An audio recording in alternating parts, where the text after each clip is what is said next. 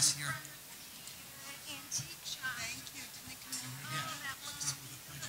Yes. Okay, good morning, everyone. Welcome to our fall board meeting of the Hudson River Valley Greenway. We're delighted to be here. There's nothing, I think, as magical as a fall morning in the Hudson Valley, and it's just always a delight to be here. And it's been many months since we were together, I think June in Newburgh, so it's great to see so many of our friends and familiar faces and also new friends. So welcome, and let's get started. Our tradition is always to begin with the Pledge of Allegiance. So I believe the flag's over here. Please stand.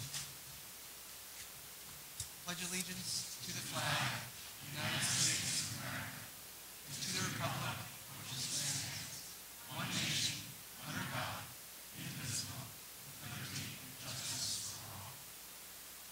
Thank you. So I'm Kevin Burke, acting chair of the Greenway Conservancy, and my partner in crime is Barney McHenry, chair of the Hudson River Valley Greenway, and Barney will welcome you all. That's easy. Welcome. And we'll introduce ourselves. Kevin is co-chair, and next is, yes, please. I am Senator Sue Serino for the 41st District. I cover most of Dutchess and part of Putnam, and I live right here in the historic Hyde Park. We're delighted to be here. Yes, thank you. I'm Assemblyman Kevin Cahill, and I'm from Kingston. I represent portions of Ulster County and the two best towns in Dutchess County, Rhinebeck and Redwood.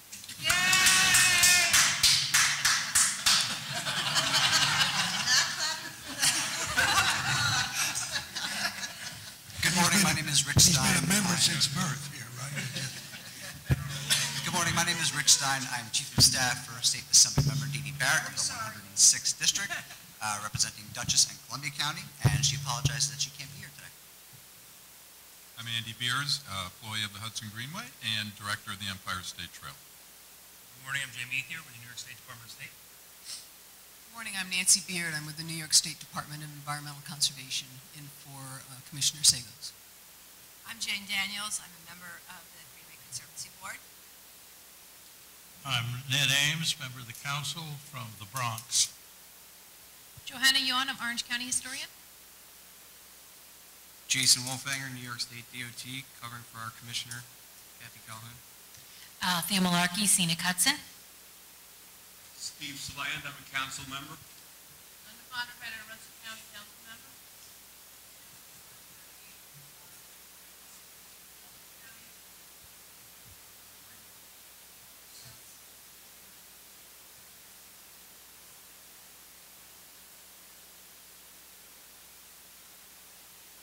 And over to, use a mic. Sandy Galiff, Assemblywoman, representing parts of Putnam County and parts of Westchester County, and I'm on the council. Wendell Aldrich, a Red Hook Town historian and a member of the council. Cindy Lancetta, I'm a Conservancy board member. Meg Downey, Dutchess County representative of the Hudson River Valley Greenways Community Council. Sarah Wilson, a member of the Conservancy. Tom Watt, representing the New York State Office of Parks, Recreation, and Historic Preservation. Owen Rafter, Dutchess County, representing County Executive Marcus Molinaro. Jane McLaughlin, I'm the treasurer of the Conservancy. Stefan Yarabek, Hudson Valley Conservancy and National Heritage Area. Sally Mazzarella, Greenway Council, and a Rhinebeck resident. Thank you, Kevin.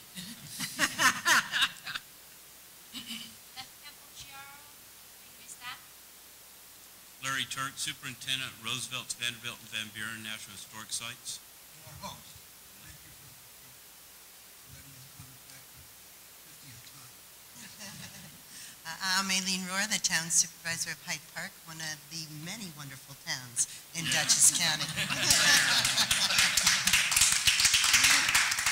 Scott Keller, acting executive director of the Greenway and National Heritage Area. And I guess some of our beneficiaries, starting on the left, my My left is,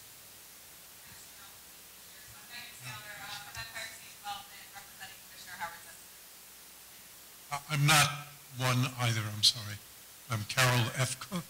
I'm the new director of the Gomez Mill House in Marlborough and Newburgh, New York.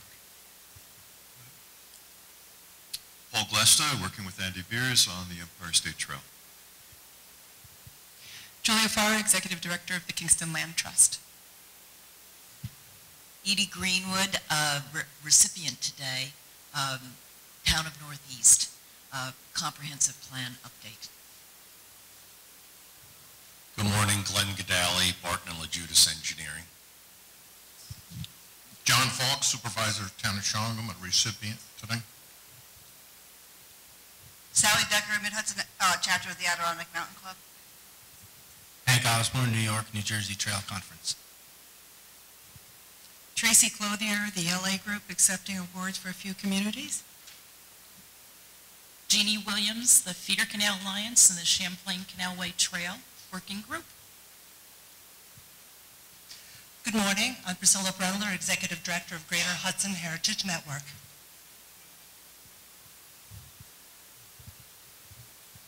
I'm Richard Anderson, and I'm from Kinderhook.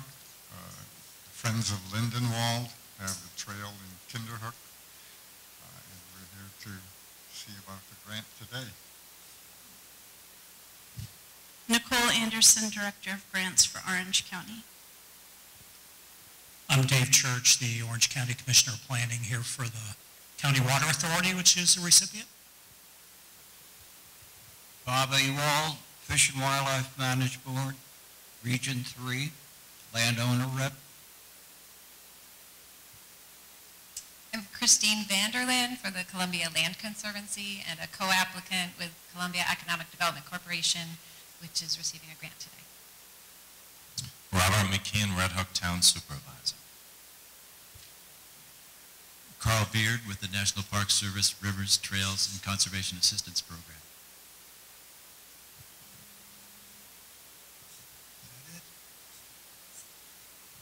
Nick Joseph from Senator Sweeney's office. Paul Sparrow, Director of the FDR Library. Betsy Jacks, Director of the Thomas Cole National Historic Site and Council Member. Mark Molinaro, Dutchess County Executive. I represent all of the wonderful towns in Dutchess County.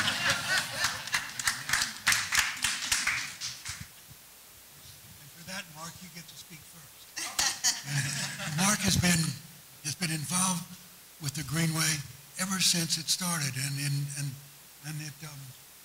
well, it's been how many years and how many meetings now? 147. Yeah, 147. Of course, he entered politics before he could vote, right? Yeah, give or take. Okay. Mark, we're delighted to be here and welcome, and have you welcome us, because you're always welcome too. And it's Mark Molinaro.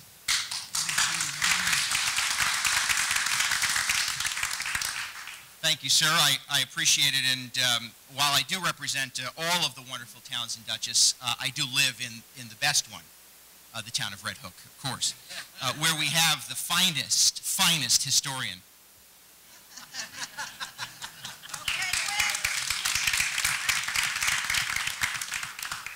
Just ask him. I'm thrilled to welcome you back, and we're always quite happy to host the Greenway here in Dutchess. As you know, Dutchess County was among the first in the state to accept the challenge to create a Greenway compact some years ago, and I think you all know my personal commitment to the Greenway and the principles that the Greenway was founded upon, which Barney has always asked me to when I offer some comments, to be inspirational. I don't know that I achieve that all the time, but I intend to be aspirational, and that is to encourage the Greenway as again you convene in Dutchess County, to really remember where and why this organization, this institution began. We are fortunate today to have one of its original sponsors, former State Senator Steve Saland, with us.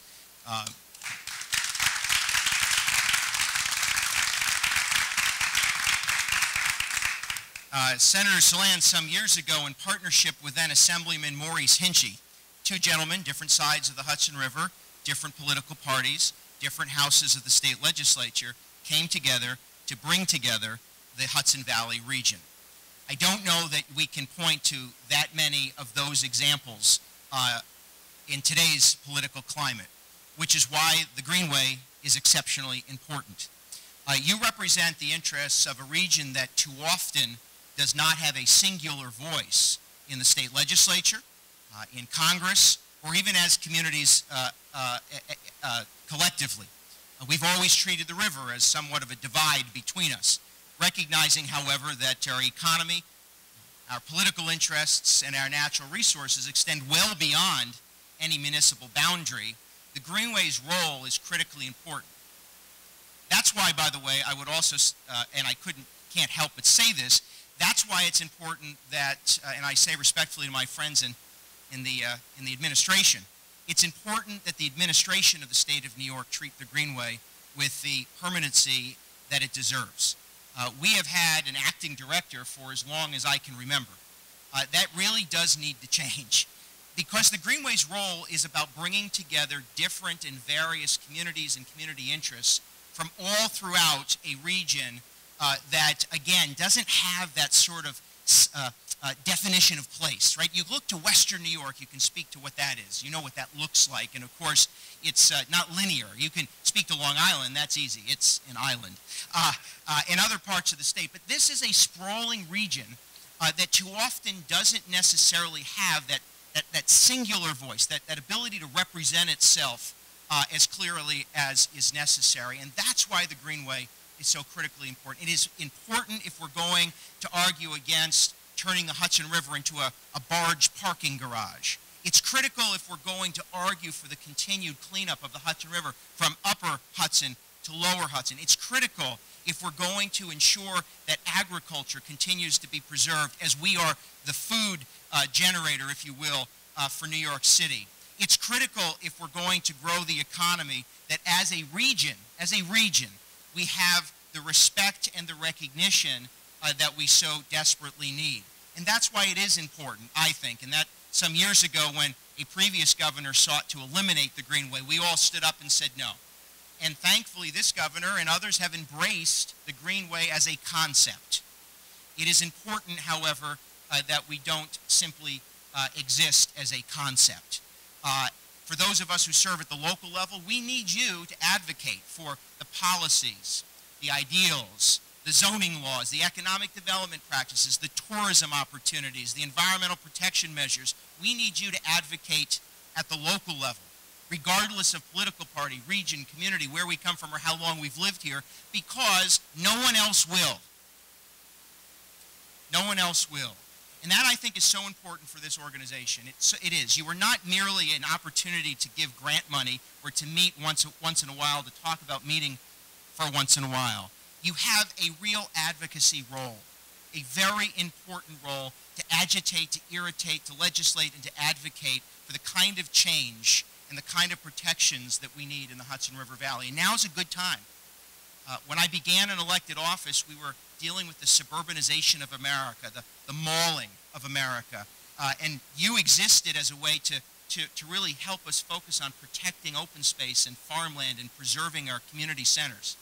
Well, that economic and development pressure, that residential development pressure subsided. You know, we all said, okay, now during this moment of pause in development, we'll all come together and create real strong policy to protect our centers and preserve our green spaces. And you know what happened? You became the acting Greenway.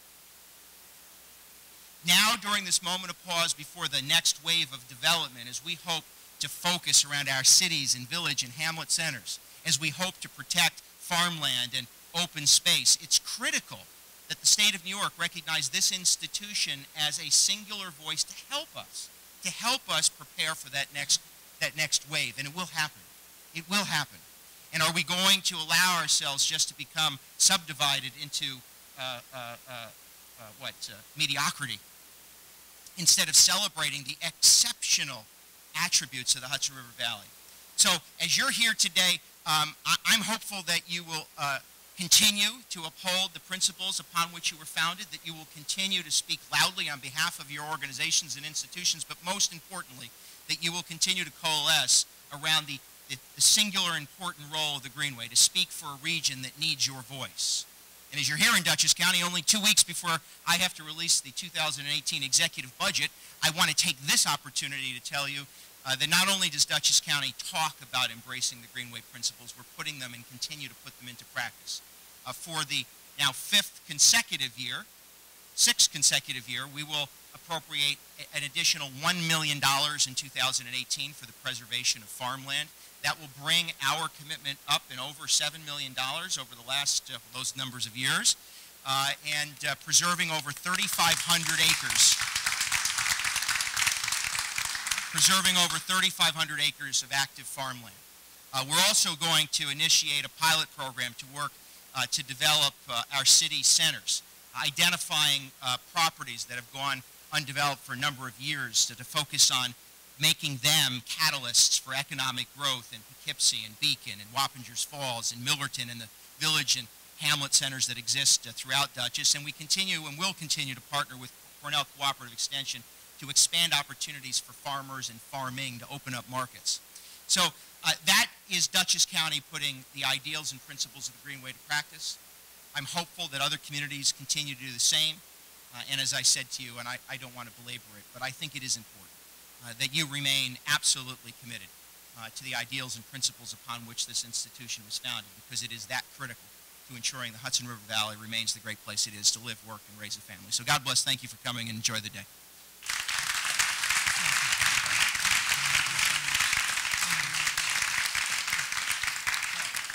Before we turn to another senator, Steve Saland is here, and Steve, would you were present at the creation. Would you say a couple of words about it, and that is before he goes south, as when the leaves fall, he goes. Steve? When I always preceded then Assemblyman Mark Molinaro, and there would be very little for him to say. I find on the rare occasion I'm in the same forum with the county executive and I have the opportunity to speak, there's very little for me to say because he's generally said it all. But truly, this has worked far better than, it even exceeded expectations. It was something Assemblyman Hinchey and I truly believed in. We fought for. There were bumps in the road. When I saw Barney on the way in earlier, he said, we wouldn't be here without you. And I said, no, we wouldn't have been here without you, Barney. Because the reality is, with all due respects to Maurice and myself, we were merely doing Barney's bidding, as is always the case. So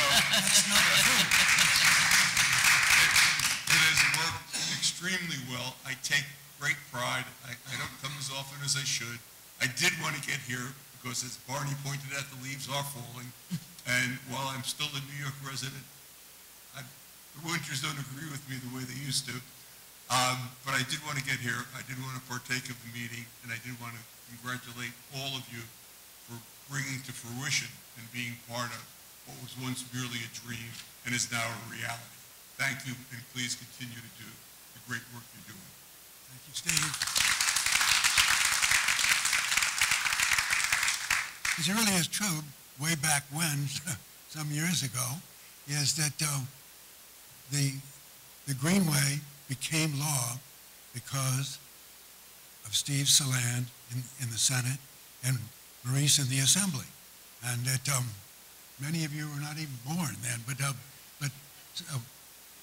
Sue, you came later than that. Sue Serino, another SS, right?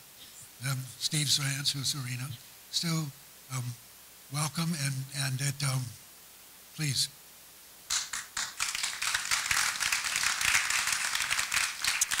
Thank you, everyone. You know, I always like to say that SS stands for short and sweet, not in stature in speeches. But I'd like to say a special thank you to Barney and Scott and Kevin and the Greenway Council for all of the hard work that you do. And also a special thank you to Paul Sparrow and Larry Turk. You know, they open this room so often for our community. You've really become such a huge part of our community. I can't thank you enough, both of you. You know, in my mind, the Greenway serves as a pathfinder because the Greenway's mission, as you know, is to help communities develop a vision that best enhances, utilizes, and protects their natural resources. It's with this vision in mind that the Greenway helps communities find their path, to maximize their potential, encourage public access, and to connect communities to one another. On the legislative front, I'm working to try to complement the Greenway's mission. Earlier this year, Assemblyman Cahill and I were successful in passing a critical extender bill which will allow the indemnity provision for compact communities to continue for another 5 years. This bill was signed by the governor. Thank you. Thank you, Kevin. Signed by the governor in August and will remain in effect until December 31st, 2002. You know, when you think about our communities, our Greenway space, there should be no R&D involved. And as with Senator Sland and Assemblyman Maurice Henchy, you know, we're following in those footsteps. You know, Kevin and I do a lot of good work together. Assemblywoman Dee Dee Barrett and I worked on the Anchorage bill. Assemblywoman Sandy Galiff and I are working on other bills as well. And I can't thank you for having those partnerships. They're so important. Speaking of the governor, Megan, right now, he has before him a bill that I considered an absolute priority issue for me and for the entire Hudson Valley. On October 11th, the bill, which would give our state a voice in the process by which Anchorage sites are designated, was sent to the governor. He has 10 days, excluding Sundays, to sign the bill or to veto it. So we should know by October 23rd. Keep your fingers crossed, say your prayers, light a candle, whatever floats your boat, no pun intended. Just send good vibes for him to sign the bill into law. And I want to thank all of you in the room. And I have to say a special thank you to Andy from Scenic Hudson. He was a driving force for Dee Dee and Barrett and I to get this accomplished. So thank you for all of your efforts in both houses. With the Empire Trail, the state is embarking on an ambitious mission and one that should spur increased tourism traffic and provide an impetus for economic development along the way. I know the Greenway has been hard at work and the design plan was recently released. I commend you on your hard work and commitment to the long-term goals to make this trail a destination for many generations to come. Once again, the Greenway illustrates that it is the pathfinder, both literally and figuratively. I understand that the hard work in seeing the Empire Trail through to its completion is behind you and ahead of you. I understand the collaboration that is necessary at every level of government, and most importantly, I understand the need for committed partners in this process. So whether your role is the pathfinder or the trailblazer, please know I am happy to work with you and be a voice for you in the state Senate. And also I have certificates for all of the recipients that you will be getting from Kevin, Scott, and Barney. So thank you so much, and I apologize that I have to leave for another meeting, but thank you and have a great day. Thank you, everyone. Thank you. Thank you. Thank you very much. Now, let me see.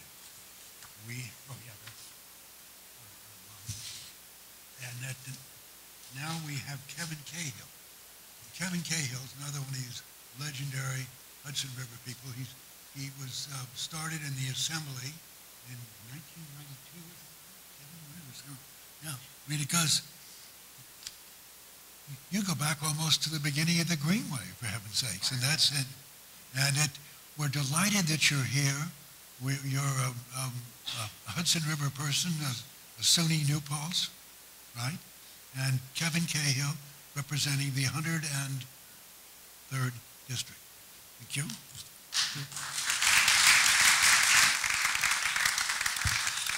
Hello, everybody, and thank you for having us here today. Sue said so much about some of the things that matter specifically with regard to this wonderful and amazing Hudson River, but in my view, you can never say enough. Mark pointed out that many people viewed the Hudson River as a divide. I can assure you that in the 80s and 90s, when Steve and Maurice were thinking about the Greenway and when Barney was lobbying on behalf of making it happen, there was a cohesiveness to the river that was envisioned, that many people didn't come to realize until another time. I took a look at the original Greenway legislation, and there was some concern. I remember the beginning. I was in county government at the time. I remember the beginning, and there was some concern over whether this was going to last. And I'm happy to report, sort of happy to report, that there are 2 members of the state legislature who were sponsors, prime sponsors of this bill, who are still there. And there were more than a dozen prime sponsors of the bill when this happened. Bill Larkin is still in the legislature, the only senator who was a prime sponsor of the bill following the author, Steve Saland. And in our house, Deborah Glick from Manhattan is the only member of the assembly who was there when this bill was made into law.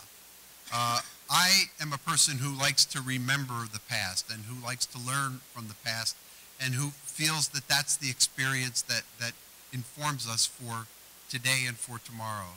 And Barney pointed out that I started in the legislature in 1992 as a member, but I started in the legislature in 1975 as an intern for the freshman Maurice Hitchie at the time.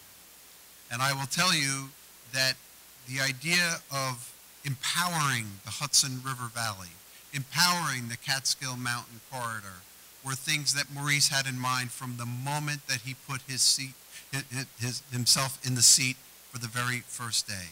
It was an important mission on his part to make people around the world, and I mean around the world, recognize the important sense of place that we all have. Before the redistricting of 2000 occurred, I went to Maurice and I said, you know, we're about to break the sanctity of your assembly district, because I don't care how long I serve, I've been there longer than Maurice, it will always be Maurice's district to me. And Stephen Yarabek applauded that. I will point out, not a constituent. But I went to Maurice and I said, you know, they're thinking about making the district cross the Hudson River. And a lot of people think of it, as Mark said, as a barrier. I said, what do you think? He said, I think it's the fulfillment. I think it's perfect. I think it should happen. And sure enough, it happened. The town of Rhinebeck became part of what was Maurice Hitchie's district. He was no longer there. He was now in the United States Congress. But it was still Maurice Hitchie's district, and now part of Dutchess County was in it.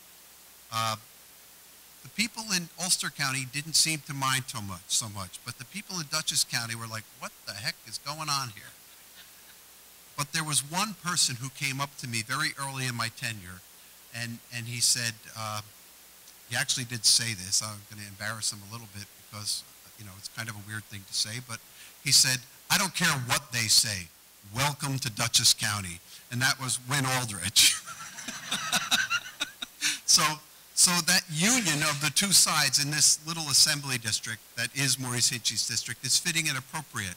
What we have seen over the course of time is the idea that the river and the community means more than politics, means more than pretty much any other barrier that we might face, and that there are indeed bridges across that river, and those bridges have been extremely productive. You have, fortunately for the people of New York State, fortunately for the people of the Hudson Valley, a series of legislators who have never allowed politics to stand in the way of their support for important causes. And the most important cause that has joined us together is the Hudson River Greenway. It has been an important part of the cohesiveness that we experience, but it also expresses the sensibility of the people who we represent. Young, conservative, Mark Molinaro was a land preserver early on in his career and remains so to this day, setting an example not just in his community of Tivoli and Red Hook, but for the county and now the state of New York and what he has done.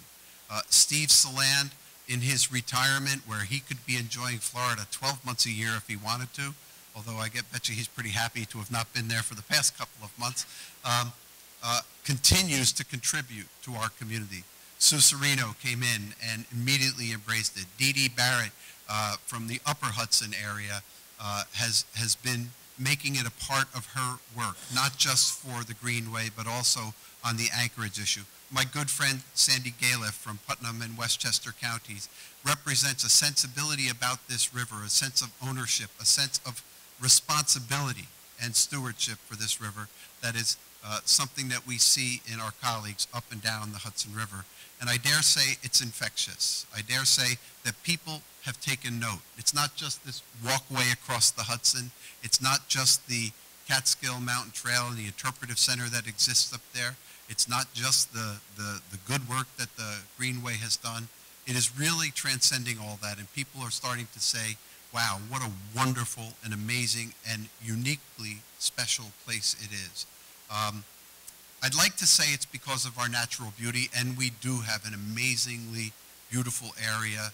It is as beautiful as so many places in the United States and so many places in the world, but let me assure you, it is far more than that. It is the people. It is the Barney McHenrys. It is the Wynn Aldriches. It is the Steve Solans. It is the Mark Molineros. It is the people like you who take the time to come to meetings like this that make sure that the public learn and appreciate a sense of place. So congratulations on the longevity of the Greenway. I am happy to say that I was able to help its continuation, and hopefully the legislature will continue to be supportive, and I join Mark's aspiration that we treat this in a more permanent way, and that we recognize the great potential that exists, but also the great accomplishments that have already been achieved. And with that, I thank you very much, and I'm going to be joining Sue, and I know Mark and I also have to go someplace, so thank you so much, and we look forward to seeing you again soon. Steve, have a safe flight.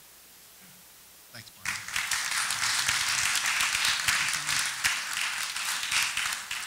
Thank you so much. Another Kevin who honors the name.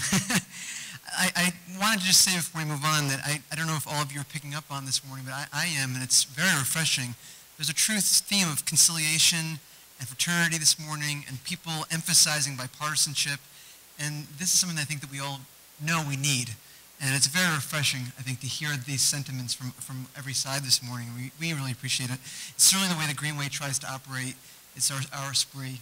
And it's great to see such great representatives emphasizing that this morning. So thank you both, and I'll be thinking of you. And let's hope we can keep that spirit going. We actually have a few more guests to welcome this morning and to give greetings. And I'd like to first start on my list with Rich Stein, who is the Chief of Staff to Dee Dee Barrett, our great Assemblywoman.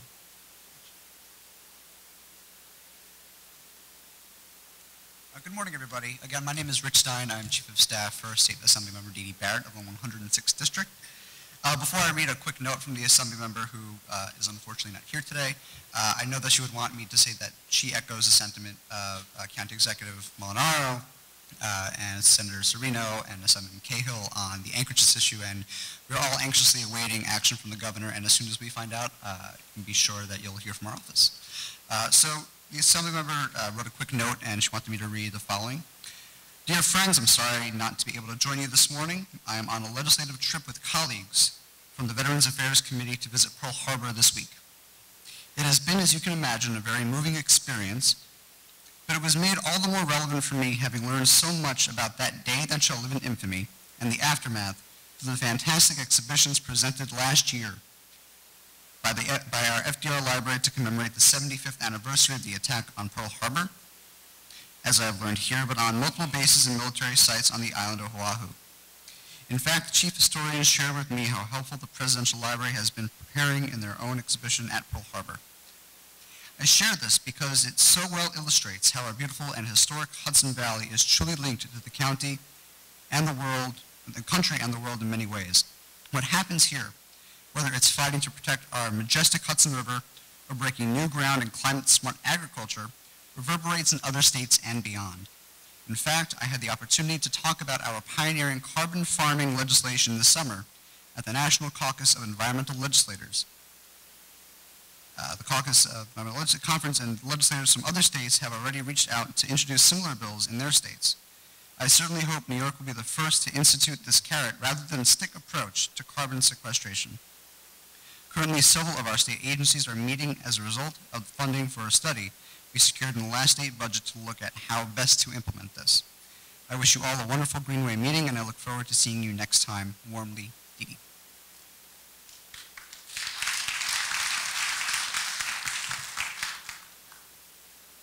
Thank you, Rich. And now speaking of one of our great towns in Dutchess County in the Valley, here we are in Hyde Park, and we are blessed to have Eileen Work come and say a few words on behalf of the town. Thanks so much. Good morning, everyone. Great to see everyone again on another beautiful Hudson Valley day. I think in this year of 2017 that we will eventually call it the year of natural disaster and perhaps unnatural disasters, if people get what my meaning on that.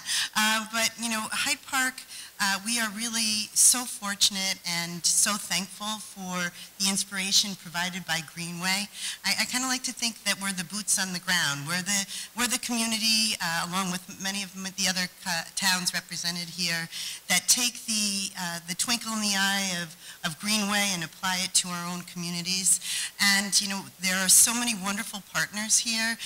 Looking out at them, and you know, Hyde Park, we've made a lot of progress in the last few years in terms of making the connections advocated by Greenway and embracing our partners like Winnicke and County Planning and the Empire State Development and the Greenway, and we're really trying to create that sense of place here that the Hudson Valley is looking for and that we are capitalizing on. And so it's really a pleasure to be able to thank Barney and the entire Greenway staff, and as well as the incredible leadership that we have at our county and state levels. So thank you very much, and I hope everyone has a wonderful day. And on your way out, make sure to head north and admire our newly installed sidewalks and stone walls that were originally started with a Greenway grant. So thanks again.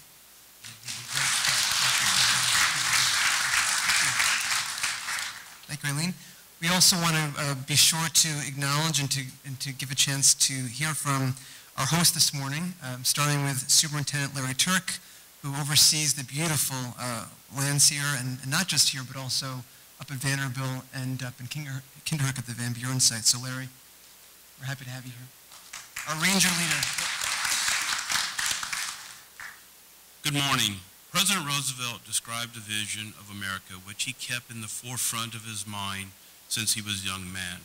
I quote, "I see an America whose rivers and valleys and lakes, hills and streams and plains, the mountains over our lands, and nature's wealth under the earth, protected as a rightful heritage of all the people." It's a privilege to be able to welcome you here to the home of Franklin D. Roosevelt National Historic Site. Thank you.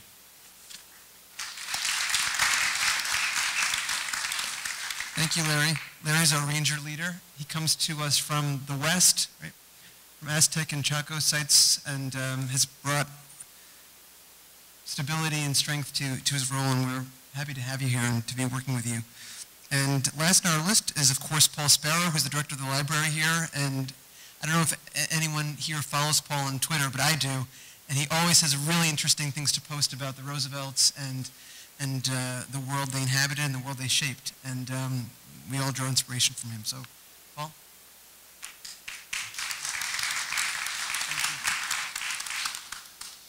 Well, I'll keep this brief because I think you want to get your meeting started. It seems like this intro's been going on for a long time. But I just want to say two things. First of all, and I may have said this last year, FDR would be so thrilled at what the Greenway represents and the fact that you are all meeting here on this piece of property, which he felt was really the epicenter of his environmental efforts. People don't fully appreciate what an environmental warrior he was, from the dealing with the Dust Bowl and the restoration of the Midwest, to his planting of 500,000 trees on this property, to his commitment to creating wildlife refuges and national parks. But FDR truly believed that good environmental policy was good economic policy.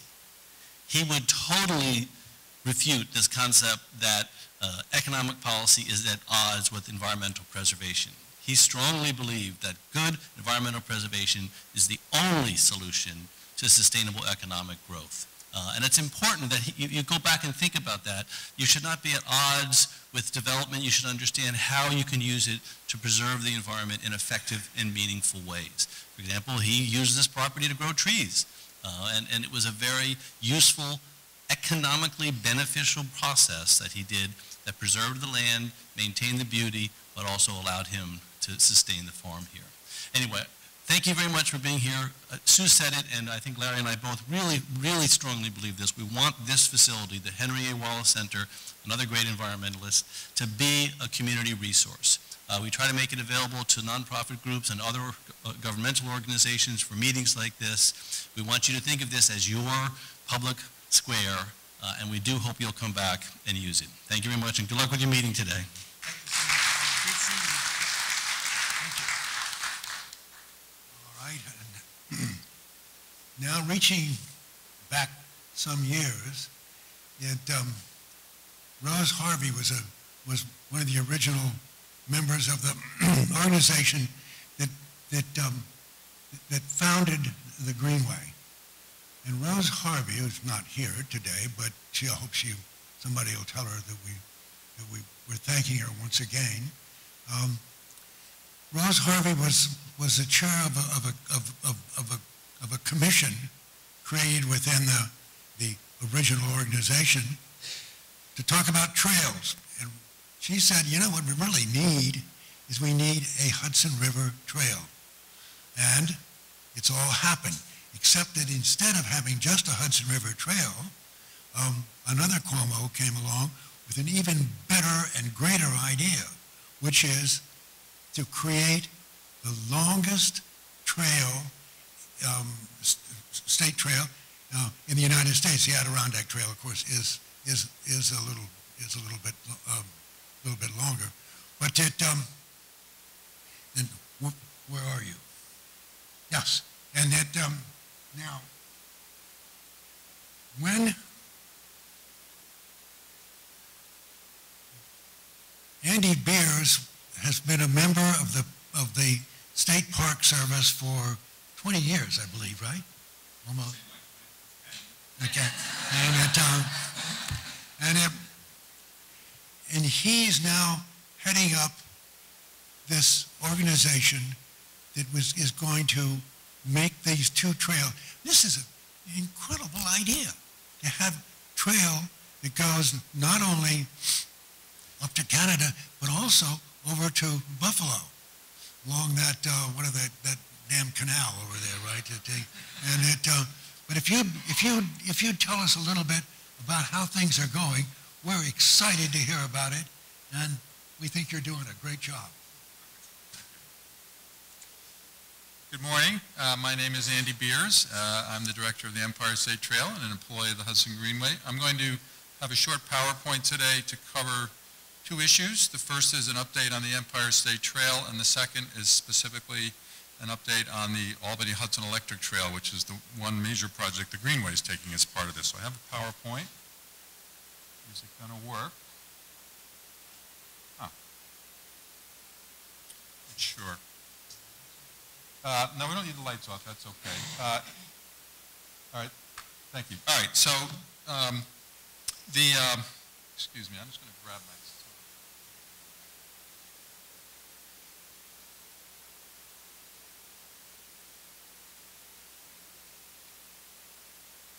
Okay, so I presented an overview of the Empire State Trail at the last meeting, so I'll be very brief, but and I could take up the rest of the meeting, so this is going to be a little bit of a sprint here. But you know that the Empire State Trail will be a 750-mile trail spanning the state. It has three major legs: the Hudson Greenway Trail, which will run from the Battery in New York City to Cohoes and Waterford, where that intersects with two other trails. The first is the Erie Canalway Trail running all the way to Buffalo, and the third is the Champlain leg, which will be the Champlain Canal Trailway between Waterford and Whitehall, and from north of Whitehall it will be an on-road bicycle route through the Hudson Valley. Particularly the sections from New York City to Buffalo will, when completed in 2020, will be 85% of it will be off-road canalway and rail trail. And we have a $200 million appropriation that was enacted by the governor and the legislature in April to fund this project. in terms of, next please, trail benefits, I'm not going to walk through these, but I do think we realized early on that when we speak to groups about the Empire State Trail, everyone wants to know where is it, what is it, when is it. It's always important, I'm speaking to the choir here, but it's important to go through and really talk about the benefits. Why is this an important project for New York State? And these are how I organize my 5 thoughts, and simply just suggest for those of you that are out speaking about whether it's the Hudson Greenway trails, the Empire Trail, or other local trails, that you remember to start with the why as opposed to the what, because it's important to explain that. So what have we been up to since we started? I was here in June. First off, we have released the draft Empire State Trail Plan. A copy of it is available at the back. It's also available on the Hudson Valley Greenway. You can download it there off our Trails and Scenic Byways page. It's a 25-page document that describes the Empire State Trail in maps, narrative, and pictures. Really gives more of an overview than I'll give today. We did issue it as a draft in August, and we are taking public comment on that and anticipate issuing the final before the end of the calendar year. But it really is, the primary purpose of it is to establish the formal route, which we've now selected, and so people can still comment on any tweaks to that, but that document is out there. As you know, the Empire State Trail is really a co-branding with a series of about 20 regional and local trails, each of which retains its own identity, its own special nature, and its own name, obviously, and we will be co-branding with it. So it will be the Dutchess County Rail Trail section of the Empire State Trail. It'll be the walkway over the Hudson on the Empire State Trail, the Walkout Valley Rail Trail section, the Corning Preserve Trail of the Empire State Trail. So we're going to be working with all the local and state managers of these sections of trail to celebrate and maintain their local special character, but to co-brand signage and wayfinding within that so that we have a continuous Empire State Trail route. In terms of project delivery, there are 5 participating state agencies. The Greenway is, we are charged with leading the overall effort, but most of the construction projects will happen by other entities. I'll get to the Greenway. We're doing one major construction project as the Greenway, and that's the second half of my presentation. The New York State Canal Corporation is responsible for about a dozen construction projects that will finish and complete the Erie Canalway Trail and will create additional sections of the Champlain Canalway Trail. So those are sections of trail on canal lands. Some of them are along the current active Erie and Champlain Canal. Other sections are on the historic abandoned canalway right-of-ways on the towpaths. The New York State Department of Transportation is undertaking all of the on-road sections. Again, those sections where we don't have a rail trail opportunity, they're going to be doing improvements, whether it's shoulder widening, side paths, or other things that will create safe bicycle and walking routes along roadways. The New York State Parks is doing several major projects. They own sections of particularly the Erie Canalway Trail. And then Metro North Railroad here in this part of the state is doing one important project, which is the construction of a new 25-mile rail trail called the Beacon Line, which will run from Brewster and Putnam County to Hopewell Junction, and will connect up, will close the gap in between the current Dutchess Rail Trail and Putnam Trailway. We are also, the Greenway is granting or providing funds to local governments as well that are going to be undertaking some of the construction projects. So we pretty much have our project down. We have about 60 construction projects, large and small, that these 5 entities plus some local governments need to complete in the next 3 years by the end of 2020. In government world, that's sprinting. We are already sprinting to get these done. We have a lot of, everything is now in design, both complicated and simple projects are in design, permitting, environmental review, with the goal of completing them. And our partner agencies have really taken a hold of this and are moving forward aggressively. Our schedule is aggressive. Okay. The other thing just to say, in addition to the trail construction projects, another theme we are working on is what we're calling gateways, or gateways and trailheads. You know, usually when we build, those of us in the rail trail business, we're just trying to get that federal grant and find the local match and get the county or town forces to do some work to build the next 1.6 mile section of trail. And then when we built it, every dollar went into the trail, and so the parking lot usually can be like this kind of undefined gravel parking lot with a little tilting sign, and that's all that's there. And those of us that are big trail users will find it, will use it, but that's not good enough, right? So part of the other piece we're working on is to build a series of gateways, about 20 across the state, which are really, by gateways, I mean well-designed areas with parking, signage, welcome signage, interpretive materials, landscaping, restrooms at some, not others, as well as smaller trailheads that are inviting little mini parks that will bring people who are not trail users to these places. They feel safe, they feel inviting, so that's another important part of the trail as well.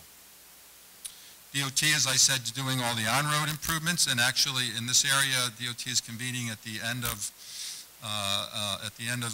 October and into November, a series of meetings with county, town officials, with highway, county and town highway superintendents to finish the route there and talk about the specific improvements. So we're going to have one on-road section that will get us through the village of New Paltz and connect there, and one major on-road section in the Hudson Valley is from Kingston, running through Kingston and to the city of Hudson. So those meetings are well along, and we'll be working on the improvements there with local stakeholders. And finally, branding and marketing. We have our logo. There's a sign, our first produced sign. It's all of a week old in the back. That'll be the physical manifestation of the trail. But as I said, we're working on these amenities package and so forth to physically co-brand the trail on the ground. Next summer, we've started work on next summer, we'll be launching a mobile website that will provide people with obviously trail information. How do I access the trail? Where do I park? What's the condition of the trail? Is it stone dust? Are snowmobiles allowed or not? All these kinds of issues. But also we'll have a highly interactive features to it so people can access as they're on the trail, what are the food and beverage options nearby, where are historic sites I might want to visit, where's the nearest farm stand, where's the nearest bicycle repair shop. So as a way to really energize and use the trail as a way both to provide information to users for the amenities they're looking for, but also to provide that local economic development stimulus from trail users who are looking for these services to make them easy to find. And we're going to be promoting connecting trails. Here in the Hudson Valley, we are focused like a laser on building this 750 miles, completing this. That's a big task for us. But we have the Yonkers Greenway and the Old Croton Aqueduct and the Appalachian Trail and the future Catskill Mountain Rail Trail and the O&W Rail Trail and the Corning, the Albany-Helderberg Rail Trail. All these intersecting trails that we know, we think of the Empire State Trail as the spine here, but we're going to be promoting both on our website, our mobile apps, and on physical signage, all those connections to help build these robust trail networks. Finally, on the Empire State Trail, this is a picture from earlier this month. That's me in the blue shirt with the big scissors. Everyone's laughing because they asked me to cut the ribbon in that thing. They couldn't cut anything. It took me about 6 whacks to get through it. But where we are here is this is just north of the village of New Paltz in the town on the Wallkill Valley Rail Trail, which is part of the route of the Empire State Trail. This is the bridge over the Wallkill, and one of the approaches to the bridge, which was built on wooden piers from when it was railroad, had deteriorated to the point where it was closed, and so there was a break in the trail there. Couldn't get through. So the Greenway, we provided $200,000 to the town. Senator Bonachik provided a $100,000 grant. The town mobilized all that, and already completed, and we had the ribbon cutting on the first project. So while in some ways modest in scope, $200,000 is 1/10 of 1% of our $200 million budget. It's a great milestone for us that the first completed trail project is done on the Empire State Trail, and now we only have 99.8% left to go. So we're excited to hit that milestone. Okay, switching now to the Albany-Hudson Electric Trail. This is the one project the Greenway is undertaking. It's in the blue box there. Next slide, Scott. This trail will be a new 35-mile rail trail that will link the cities of Rensselaer and the city of Hudson in Rensselaer and Columbia counties. It was an historic trolley line that operated from 1899 to 1929, an electric trolley, primarily transportation, very successful in its early years, but it went out of business in 1929, displaced by the automobile and the truck, and ultimately when the Great Depression hit. It's been owned continuously still also as a utility corridor, and it's owned today by National Grid. They have a very simple wooden poles that go along it. It's not a big high-tension line. They're much kind of smaller. They look more like a local kind of transmission poles along the corridor. They own it in fee. They're authorizing the Greenway to construct and develop this trail on their property. 25 miles will be off-road, 10 miles will be on-road, on local roads wherever possible. In the cities of Hudson and Rensselaer, the old right-of-way is just obliterated, and there are other places like it's cut twice by I-90 now, so places where we have to do small sections of on-road. Our budget's about $35 to $40 million. Where we are in terms of process, we have two consultants supporting us. We have Alta, which is a statewide, national really, expert in rail trail, bicycle, pedestrian facilities, and we have the engineering firm GPI, which is doing all the detailed engineering work for us. We're deep into public process. We've held about 8 public meetings at the county and town levels and local historical societies and others. We have a lot more of that work to do with both local officials and adjacent landowners to explain what this project is, to answer people's concerns, and to move forward. That's well underway. We'll continue for the next 3 or 4 months. The Hudson Greenway has initiated the State Environmental Quality Review Act process. Later in this meeting, when the Conservancy convenes our part of the Conservancy meeting, we'll be asking you to adopt lead agency status for the Greenway and to authorize us to start the scoping process of seeker. So that's moving along. Our goal is to have preliminary engineering plans completed by March 2018, so about 6 months from now. To bid the project by the fall of 2018 with final plans and to complete construction by 2020, and we're moving along. And I did want to again recognize Paul Glesta is here. Paul, wave. So Paul has joined the Greenway staff as well. He and I are the entire Empire State Trail team, the little engine that could here, but we have this great working relationship with all the other state agencies, authorities, and local governments that are moving us along. Finally, in my presentation, another document that we released literally last week is called the Empire State Trail Design Guide. A copy of that is on the back table if you want to take a look at it. It's a comprehensive document developed by the Greenway, our consultant, Alta, and New York State DOT, and it particularly focuses on several things. First, the first couple chapters talk about the gateways concept that I talked about, the signage and wayfinding, whether it's the simple on-road or off-road blaze or more detailed welcome signage, kiosks to have, the trail will be 20 different regional sections of trail, but we're trying to co-brand over that in a way that gives a cohesive feel to the entire Empire State Trail. But the other thing in this document, very valuable not only to this trail, but anyone interested in trails anywhere, is the 3 major chapters of the report capture the state-of-the-art on construction or design and construction and operation of off-road trails, so rail trails, canalway trails, shared use paths. Another section, on-road improvements. What's the state-of-the-art for on-road improvements of where we are on the shoulder of a road, whether it's a little rural town road or whether it's along the edge of a 55-mile-per-hour state road. And the third chapter, the crossings. How do we safely cross when the trail crosses roads of different characters? What's the state-of-the-art nationally so that we pull that together and that becomes a unifying design guide for the Empire State Trail. A couple pictures here. I'm not going to go through these of what some of the various on-road facilities are, but these are all captured and described in our design guide. Okay. That's my presentation. Sorry to go fast, but I know we have a lot of business to cover today, but are we taking questions and comments? Are we? Okay, so open it up, questions and comments from anyone.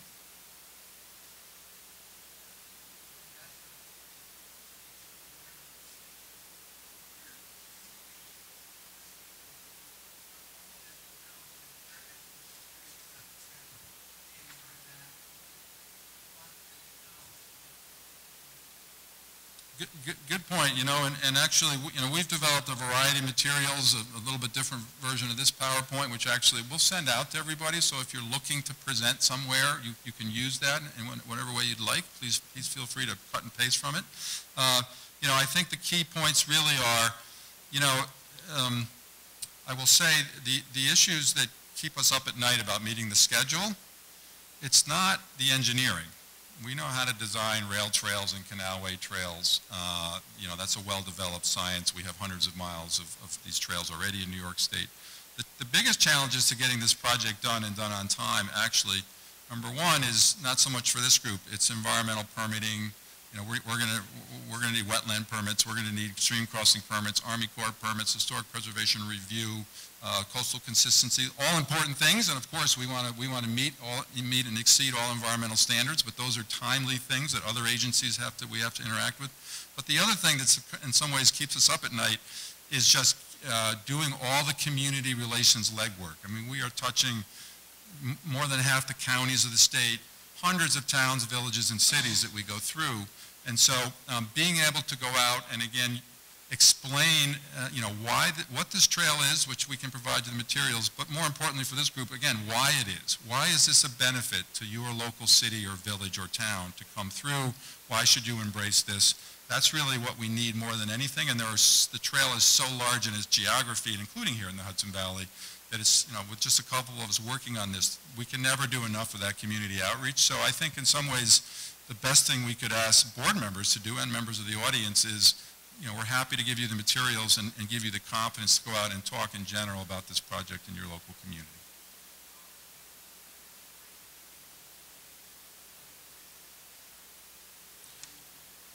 Well, it's interesting, two things. I mean, the first is actually, when the governor announced this, we thought everyone would just cheer all across the state, and we got a great lesson that all politics are local, right? So if the trail goes through your community, it's great, and if it doesn't, there's 200 million, and there's none in my community, right? So I think number one is, emphasizing these connecting trails. We're very serious about that. We know that many people will be traveling multi-day trips along the Empire State Trail, some people, but most people will be using it for an hour or a half a day, and they're looking for those connecting loops. So I think really building upon and emphasizing those local connections, is one of the things that's really important. I think the other issue just is when we develop rail trails, there's a great support and there's always some opposition or concern. And the opposition concern is almost entirely always adjacent landowners who have perceptions that whether they're worried about crime, they're worried about pollution, litter, they're worried about trespassing. We have a lot of information out there that's from all the rail trails that are developed. That these things these problems don't come. When you ride along rail trails, you don't see litter, you don't see vandalism, that's not the constituency, the people that are using these. So it's a lot of it is just a lot of literally, people have valid concerns and answering those almost one-on-one. I mean, on the Albany Hudson Electric Trail, we are out there standing in landowners' yards at 6:30 at night, explaining how the trail, yes, it goes behind the back of your property, but here's why people are not going to come into your yard, and this is how we are kind of reinforcing that with design elements. So there's a lot of that one-on-one retail stuff as well, because ultimately for local officials, we all know that when we hold these public meetings, the people who come are not like, they're not just your person in the town, they're too busy, right? The people who tend to come are the people who have concerns, right? So we're doing a lot of that work as well, keeping our local officials on board. Mm-hmm. Greenway. Oh, my voice isn't loud enough. Okay. Haverstraw Bay Park is a beautiful, beautiful place, and every need that I can think of. 2 weeks ago, there was a wedding there, but most important for Bob and I is helping mobility challenged people. And this offered these young people and older people, middle-aged people, all mobility challenged, to have a chance to catch some fish. It was beautiful. Kids were happy. They were, of course, the fish were cooperative too, but most important was that the parks or stops that we have should be in some way reflective of all people. When you can walk, or even I can walk now, mobility challenged people often are missing the outdoors, which has a great psychological effect on them. So thanks again for the great work that was done down there, and hopefully as we reach up the state, we will see similar opportunities. Absolutely. Thanks again. Yeah, absolutely, and certainly one of the great things about this trail, the rail trails, canalway trails, their grade is gentle. The surface is either asphalt or stone dust, so they are all accessible to all abilities of users. Young kids, people in their, healthy in their prime that are out there for exercise, elderly, people with disability challenges, and our access points will be as well. So I do think you're absolutely right. These trails provide a place in the community for those who are can't do a vigorous hiking trail, are not comfortable walking or riding on the side of a road. They provide this off-road opportunity where people of all abilities can access and enjoy the trail and the nature and history that surrounds them. Absolutely. Oops, sorry. I live in Yorktown, which is right dab smack on the Empire State Trail. Okay. I'm also a member of the Yorktown Trail Count Committee, which is doing some of the things that you were talking about. What kind of funds are available to communities like mine that want to have better signage, having welcome opportunities in the towns? Will there be grants, or those have to come through the trail grants? So two things. While most of our budget is focused on the construction, let me back up. 400 miles of the Empire State Trail already exists in existing rail trails and canalway trails. And so our challenge is for the next 3 years is to complete that by building and improving the last 350 miles. So most of our budget is going into that. But we have reserved funds in our budget for statewide, including the existing sections of trail, a comprehensive signage and wayfinding interpretive program. So we have not yet engaged. In Westchester County, of course, we are on the North and South County trails, which are a cooperative effort of New York State DOT and Westchester County. We go right through Yorktown Heights, which is a natural area that should be a trailhead or a gateway with good signage. So we do have funding built in our budget for some of those improvements, including on the existing sections of trail. We haven't really engaged yet with local communities on that piece because we've been focused right now on just getting all the new construction into design, but as we get into the fall and the winter, we're going to be coming out and meeting with communities and Westchester County on thinking about improving the signage there and what is the co-branding exercise exactly, right? They have signage, we need to get our signage in, their signage, I've ridden the whole trail in Westchester County, it's better in some places than others, so we're going to be working with Westchester County on a joint signage improvement plan for that, and we're going to be bringing our dollars to the table to actually fabricate and implement signage. Are you going to be working with the towns as well? Yeah, we certainly will. When you come down to Yorktown, please let me know. Yep, absolutely. We have a bump in the road. Yeah, absolutely. And so, obviously we're doing that. And then, right, the other thing that will be out there, our budget will go so far. There's always more that can be done, interpretive signage and so forth. And so the Greenways grant programs, all the other grant programs, state parks, DOS, that are out there. Canal Corp has grant programs. Those will also be available to help build over time, even beyond the sort of budget that we have at this point to do that in signage and gateways in communities like Yorktown.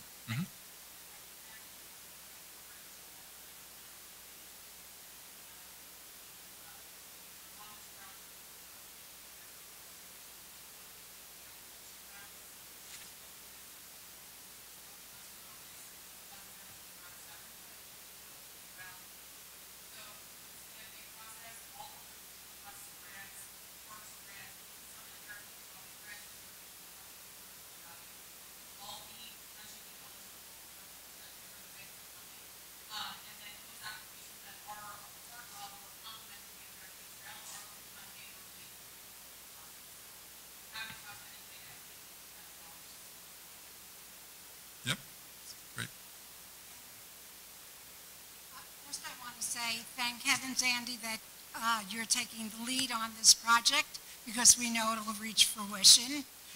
Steve doing an incredible job. But I'm so glad the CFA was brought up. The Winnicke Land Trust has applied for funding through the CFA for trails proposed in Red Hook and Rhinebeck. They are not part of the Empire State Trails, but they have the potential to connect to those trails. What is the process at the local level to interact with those trails being designed as part of the Empire State Trail? Do they at some point become eligible as part of that trail, what is the process going to be in the future? Yeah, so, and Scott may say a little more when we get to ours, but what we've been doing with a number of our grant programs, the good news about this $200 million is this is state capital money out of the state budget. It's not coming from the existing funding sources, so we're not cannibalizing the existing funding sources that are out there, all the CFA programs and others for trail work. In fact, we're almost taking out of the mix now we're no longer competing, right? And so in this grant round, the current CFA, where they'll be announced in December, a number of the organizations, parks and others, identified connecting trails to the Empire State Trail as a priority, and the Greenway has done the same thing with our grants. Yes, we did that with our trails grants. We're going to announce it today, and in our scoring, there's a bonus for connecting to the Empire State Trail, and there's also a bonus for the Greenway. So if you're a Greenway trail trying to connect to the Empire State Trail, you've got a double bonus. Okay, but that's for the funding. Mm-hmm. I want to go a step further. Once the trails are developed, how do they actually be identified or recognized? In two ways, right. So physically on the ground, we will have signage that identifies and explains to people what the connecting trails are with some, hopefully our plan, all subject to getting, what we can afford in day one, but, signage that shows how does the Yonkers Greenway connect to the Empire State Trail, and where does the Yonkers Greenway go?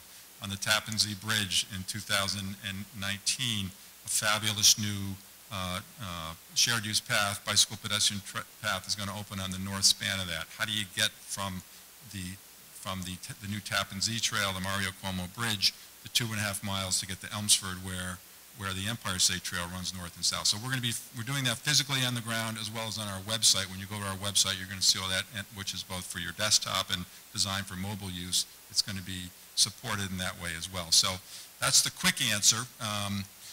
There may be other ways that we can think of that will further kind of build those connections so that people become aware of them. But those are the first two steps we'll be doing. Process.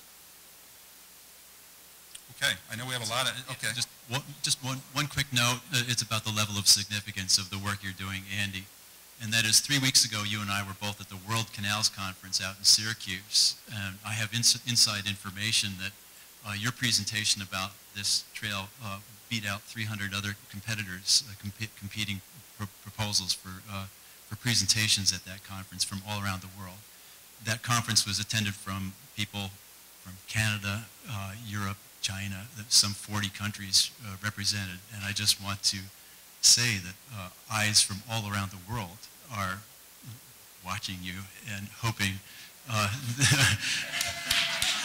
that you succeed and that we have something of worldwide importance to offer when you're done. Thanks. That is a great note to end on. We are leading not only the state and the nation, we're leading the world on the Empire State Trail. And I will be here, when the session's over. We have a little display in the back, but I'll stay around. Feel free to come up and grab me if you'd like to discuss a specific project. So thank you, and thank you for the Greenway for hosting and supporting this effort.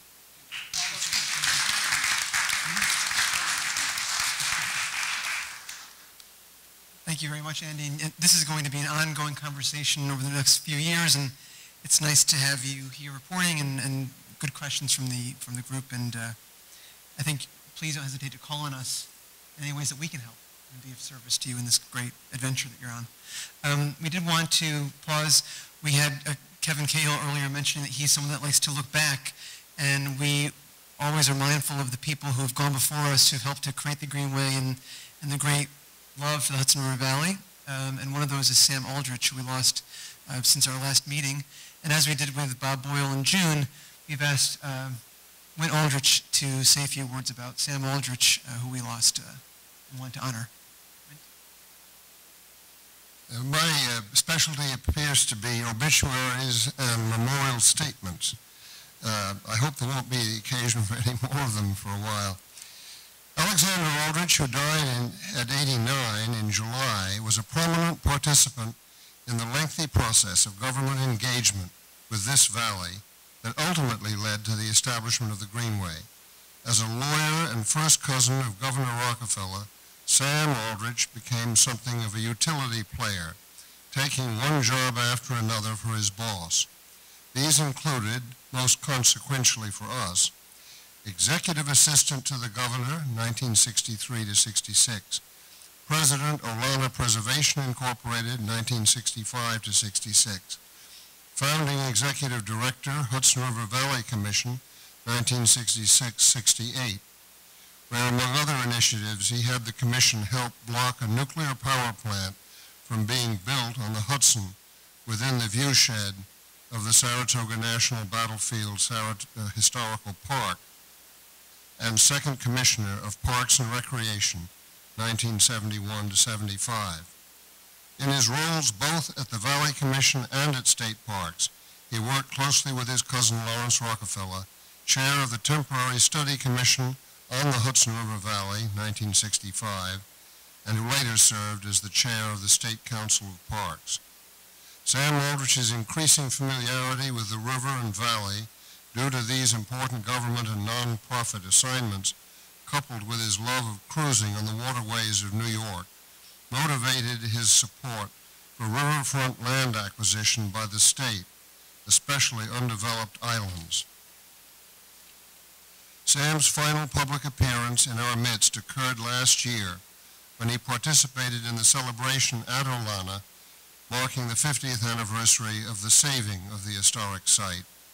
As one of those who made it happen, along with much else of lasting value to New Yorkers, he received a well-deserved standing ovation. And P.S., Sam said on more than one occasion, and with some considerable vigor, that he and I were not related. I will abide by that ruling.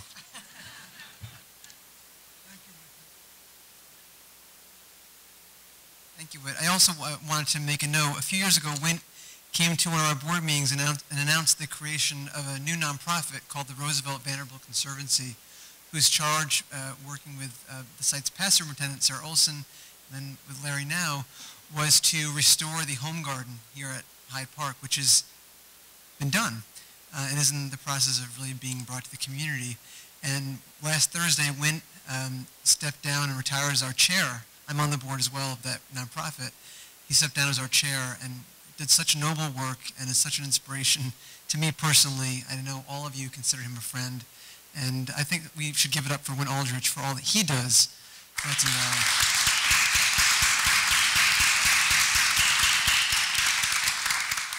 Thank you, Win. You're always here for us.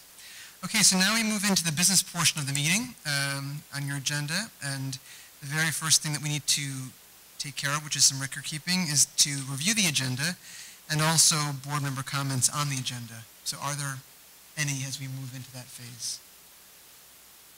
Okay. Having none, we'll proceed. The thing that we always do is, again, continuing to look back, is our June 7th meeting. We have the minutes there that need to be approved. So if there are no comments, I'd like to call for moving. Okay, Sally first, Stefan second. All in favor of accepting those minutes? Aye. Any opposed? Okay, so minutes are adopted. And we now need to do the same thing for the Grants Committee, which is a smaller group who met on October 11th to review all the grants that are going to be given out today. So this is just for the Grants Committee. Can I have a motion to adopt those minutes? Sally, and a second from someone from the Grants Committee? Meg, okay. All in favor? Aye. Any opposed? Okay, so those are adopted. Yes?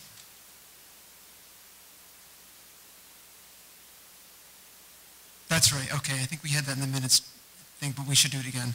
So Jennifer needs to be recused from the Kingston portion of the grants. Okay. And I'm recused from the northeast portion. Oh, that's right, and Meg from the northeast portion. Okay, those are duly noted. Anything with Red Hook went out. I think those are reflected.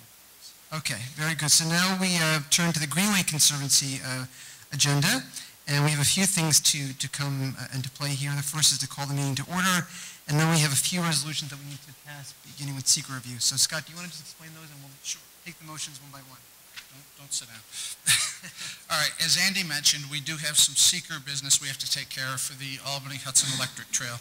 The first resolution that we need to pass, which was in your packet, is an authorization to declare seeker lead agency status for the Greenway Conservancy and to complete the state environmental review process. So if you want to... Okay, so I need to call for a motion for that. Stefan, and a second?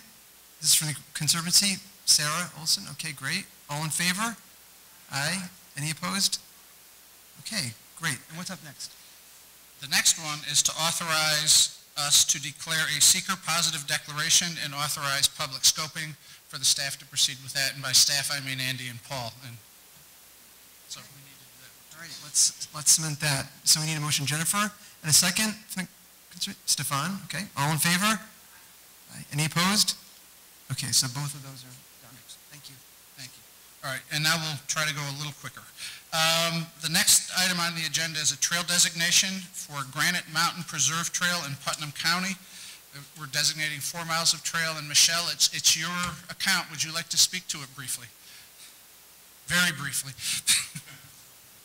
Yeah, I just wanted to say that we preserved this land, 360 acres in Putnam Valley, at the beginning of this year. We then had cadets from West Point map out the trails, and we're very excited now to be considered for this designation as a Greenway trail, and also for grant money to come later.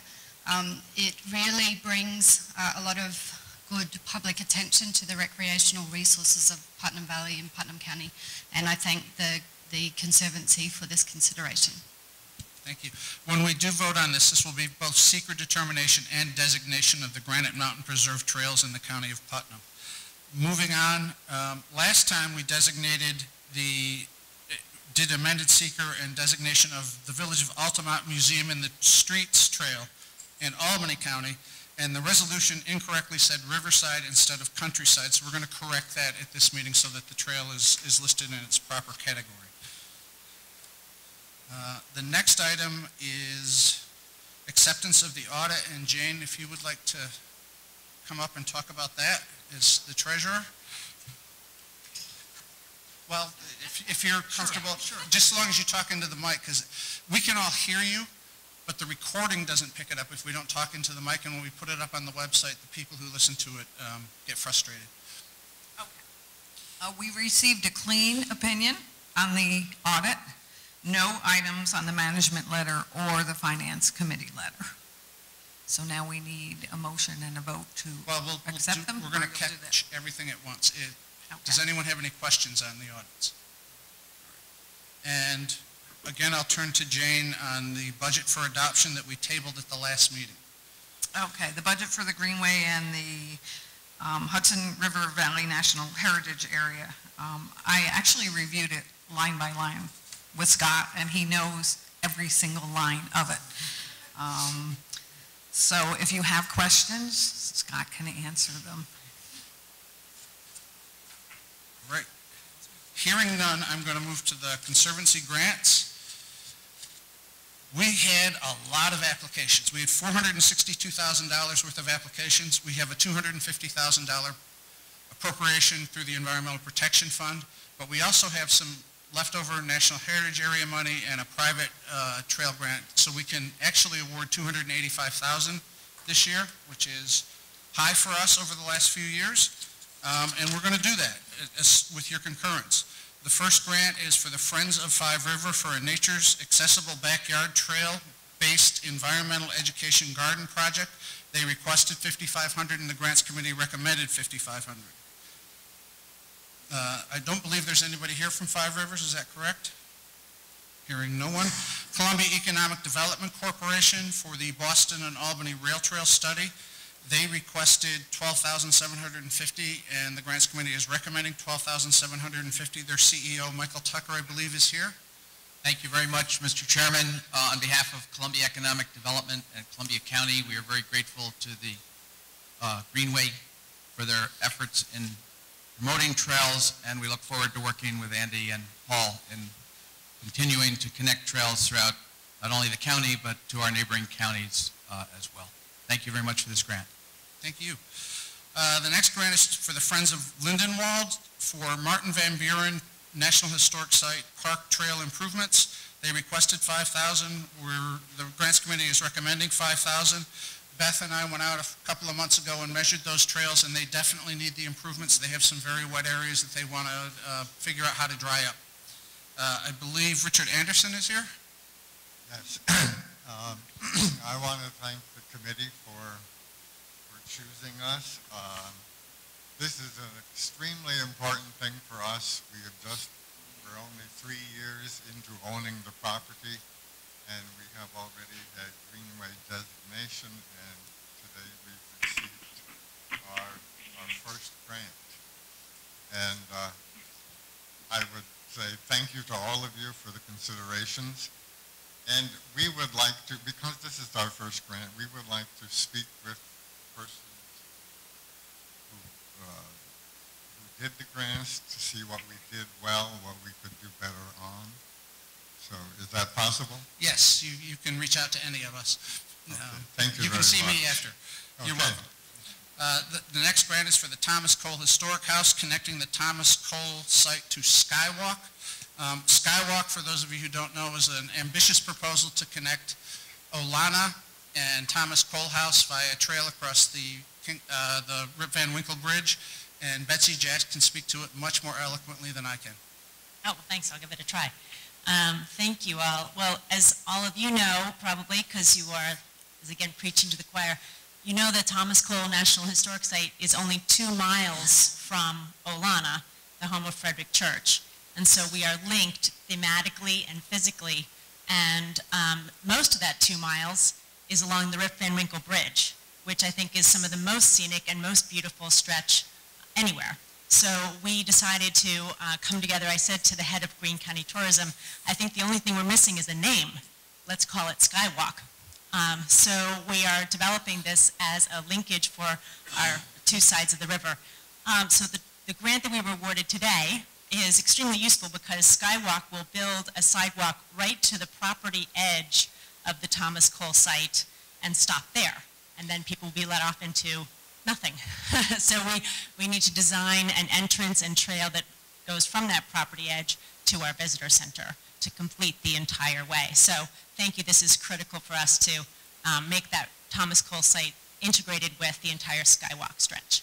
In my understanding, and correct me if I'm wrong, is that the Bridge Authority is working to put bump outs on the bridge itself so that people can stop and paint or take pictures or whatever they want to do so they can recreate scenes that maybe even Cole wasn't able to.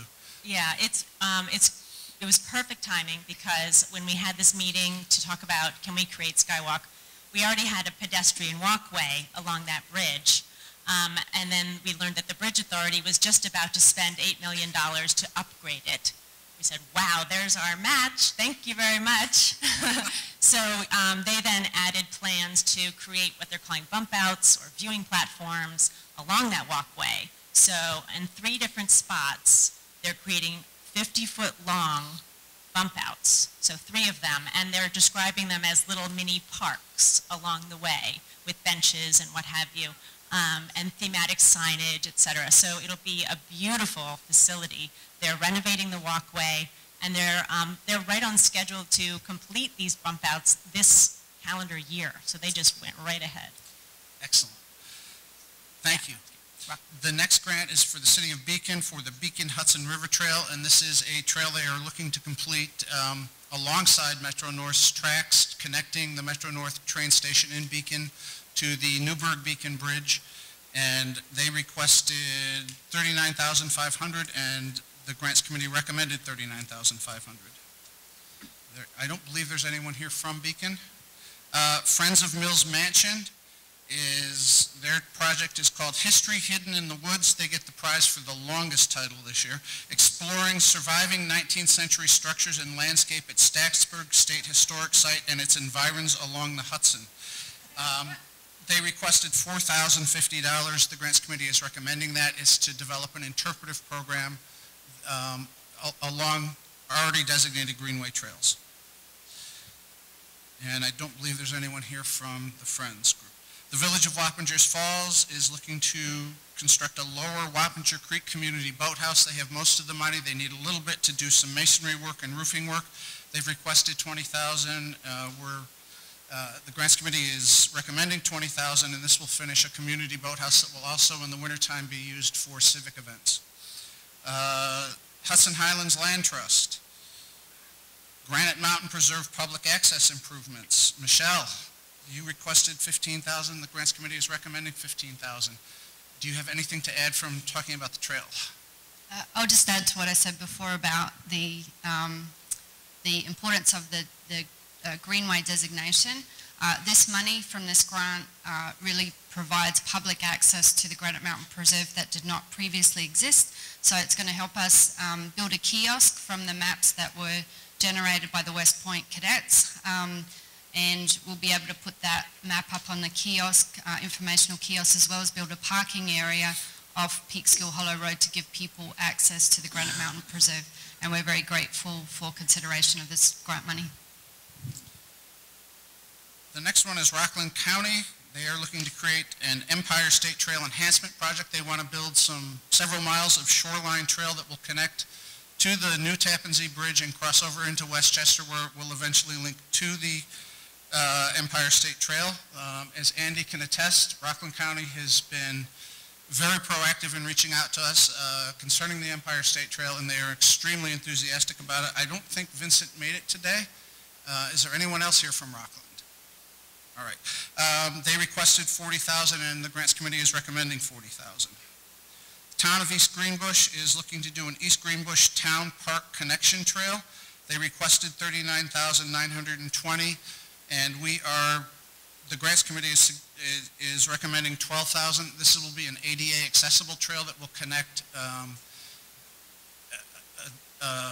a center for disabled folks to the town park, which has a multiplicity of uses, many of which are designed for disabled folks to use. We like this project a lot, even though it doesn't really fall into our criteria, as well as some of the other ones. Hence, it gets a lower amount recommended. Town of Stillwater, Champlain Canalway Trail Action Plan update. The Champlain Canalway Trail Action Plan is the northern part of the Greenway Trail Vision Plan that this board adopted in 2011. They are looking to update it based on the improvements that have made since they began the process, and since Andy announced several projects that the Empire State Trail are going to fund. They requested 17,000. That's what we're recommending, and I know Tracy Clothier is here, and get used to her because she's here a lot. Thanks. The project represents a critical portion of the whole Empire State project, and what's very neat about this whole thing is it's a regional project that involves 18 communities, municipalities. They act like little charms along a water necklace. If you can think of the Hudson River from Waterford up to Whitehall, and at Fort Edward it continues up as the Champlain Canal. So trying to bring all those people together and all those communities together as one voice is very, very challenging. So the Champlain Canalway Trail Working Group, run right now by, Jeannie Williams. Jeannie Williams, mind break. Jeannie Williams here is managing it, and what's unique about this is that they take it from a wouldn't it be nice stage to actually, let's get this done. They get through all of the obstacles and problems, challenges, and make it happen. Very extraordinary. So thank you very much on behalf of the town of Stillwater. Right, our next grant is to the Kingston Land Trust for the Hasbrook, Delaware Parklet Landscape Implementation. They're designing a park around what will be, and currently is, part of the Empire State Trail. They requested $40,000, but because this is an amenity and not actual trail construction, they're only eligible for $20,000, which is what the Grants Committee recommended. And Julie Farr from the Kingston Land Trust is here. Julie? Julia, I'm sorry. Thank you so much. We are very appreciative of this funding.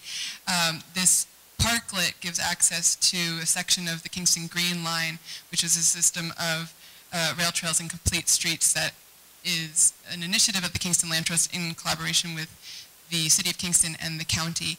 And this parklet gives access to a section of the trail that the Greenway Conservancy actually helped develop the feasibility study for with funding. And so we're really pleased to have this parklet open as a public space and not only give access to the trail, but be a community spot that involves the public. And we have started doing that in the design process. We had a pro bono firm do the design, and the Kingston Land Trust really wanted to support the city in this particular project by bringing in the Hispanic community and having bilingual public process. And so receiving this funding is now going to be able to put those, to bring that design to fruition that had so much community input, and will continue to do that through programming with collaborations with other nonprofits on the site for education and art and planting. So thank you very much. And I also have samples of the project if anyone's interested in seeing our progress since we applied for the grant. Thank you. Thank you. The Orange County Water Authority is applying for a grant for the Wallkill River Water Trail in Orange and Ulster counties. This is one of those, a resource used is a resource loved, and a resource loved is a resource protected grants. The folks on the Wallkill are concerned that the pollution levels are higher than they need to be, and they are trying to get public attention drawn to it, and one of the ways they're going to do it is by creating a water trail, which I think is a fabulous idea. David Church is here to represent the group that applied for this, and David, if you would. Well, thank you, Scott, and thanks to the Conservancy and all for supporting this. As Scott knows, if I may reflect, 20-something years ago, Scott, in windowless basement rooms with Wint Aldridge and others, we talked about protecting the tributaries of the Hudson, and some of this is finally getting realized. So, yes, the Wallkill has problems, but collaboratively with Ulster County, Orange County, the Wallkill River Watershed Alliance, and the towns along the river, we're proposing to promote and enhance access for a paddling trail that will start at the state line in New Jersey at the U.S. Fish and Wildlife Refuge and go under one of those bridges that Andy showed in a slide in New Paltz and end at the state boat launch in the town of New Paltz. So we appreciate the support. And I've paddled a lot of that, and it's an absolutely gorgeous stretch of river. That grant requested amount was $8,850, and that's the amount the Grants Committee is recommending. The town of Lloyd is seeking $39,950 for the John Burroughs Black Creek Phase 1 implementation bicycle segment, including a traffic impact analysis. This is a project that Beth and I have been working along with Scenic Hudson and the town of Esopus, Jennifer Schwartz-Berkey, the town of Lloyd, and a variety of other folks. I don't believe there's anyone here from... Actually, I wanted to read something from Joan. Oh, excellent. Thank you. She texted me, my dear friend Joan Burroughs, who is the great-granddaughter of John Burroughs, the naturalist and writer. She's been working very hard for many years to get CFA and Greenway grants to move this forward, and it is one of the trails that is a connector, as Andy said, to the Empire State Trail, and is a beautiful natural trail that will lead all the way up to the John Burroughs slab-side cabin and through Scenic Hudson sites. And she said that she was very sorry she couldn't be here. Please thank Scott and all the good folks of our Greenway for all their support of this regional project. We are all grateful to have such a wonderful partner and proud to put the spotlight on the many beauties and resources of the Black Creek and to weave it into the nature ethic of John Burroughs, into the amazing trail network so that so many are contributing to. Sorry. It's all upside for the region. It will also add to the story of New York's role in the nation's conservation history. It's all very exciting. Thank you. Thank you, Jennifer. I also just wanted to say thank you to Supervisor Rohr, who said, who's unfortunately not here, and had a really nice catchphrase this morning. She said, "It all starts with the Greenway grant." I think we should use it. I like how she analogized the towns and our not-for-profit partners to the boots on the ground, because they really are. We don't have enough staff to be the boots on the ground. We just give them a little bit of money and let them go, and they're doing tremendous work. Our next to last trail grant is for the Feeder Canal Alliance for an education and interpretation project that will include an update to a brochure and to create a mobile responsive website. And hang on just a minute.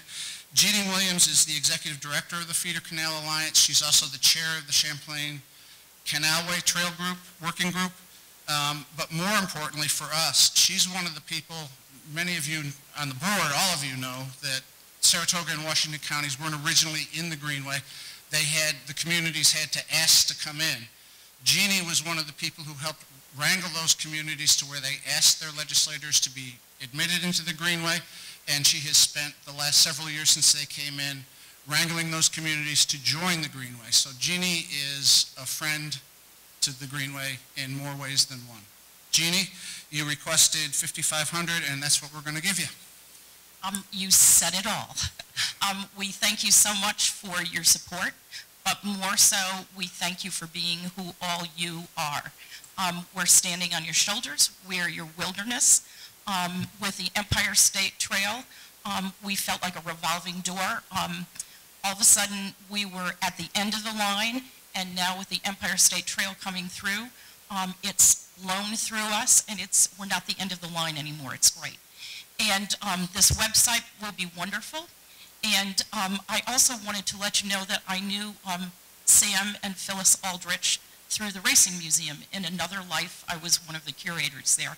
And as soon as we got this grant, I emailed Tracy and I said, Tracy, we have 4 grants in the Champlain Canalway Trail region. We won the quadfecta, and he would have loved that. Thank you again. All right. Our final grant is to the town of Fort Anne for the Battle Hill Trails Master Plan. It's the development of a master plan for an historic site where a Revolutionary War battle occurred, known as Battle Hill. So that works out well. The project will involve assessing the site for recreational walking trail with interpretive elements. The town requested $20,000. That's what the award is. And Tracy Clothier again. Thank you. Battle Hill is such a neat place, and it was ignored for so many years.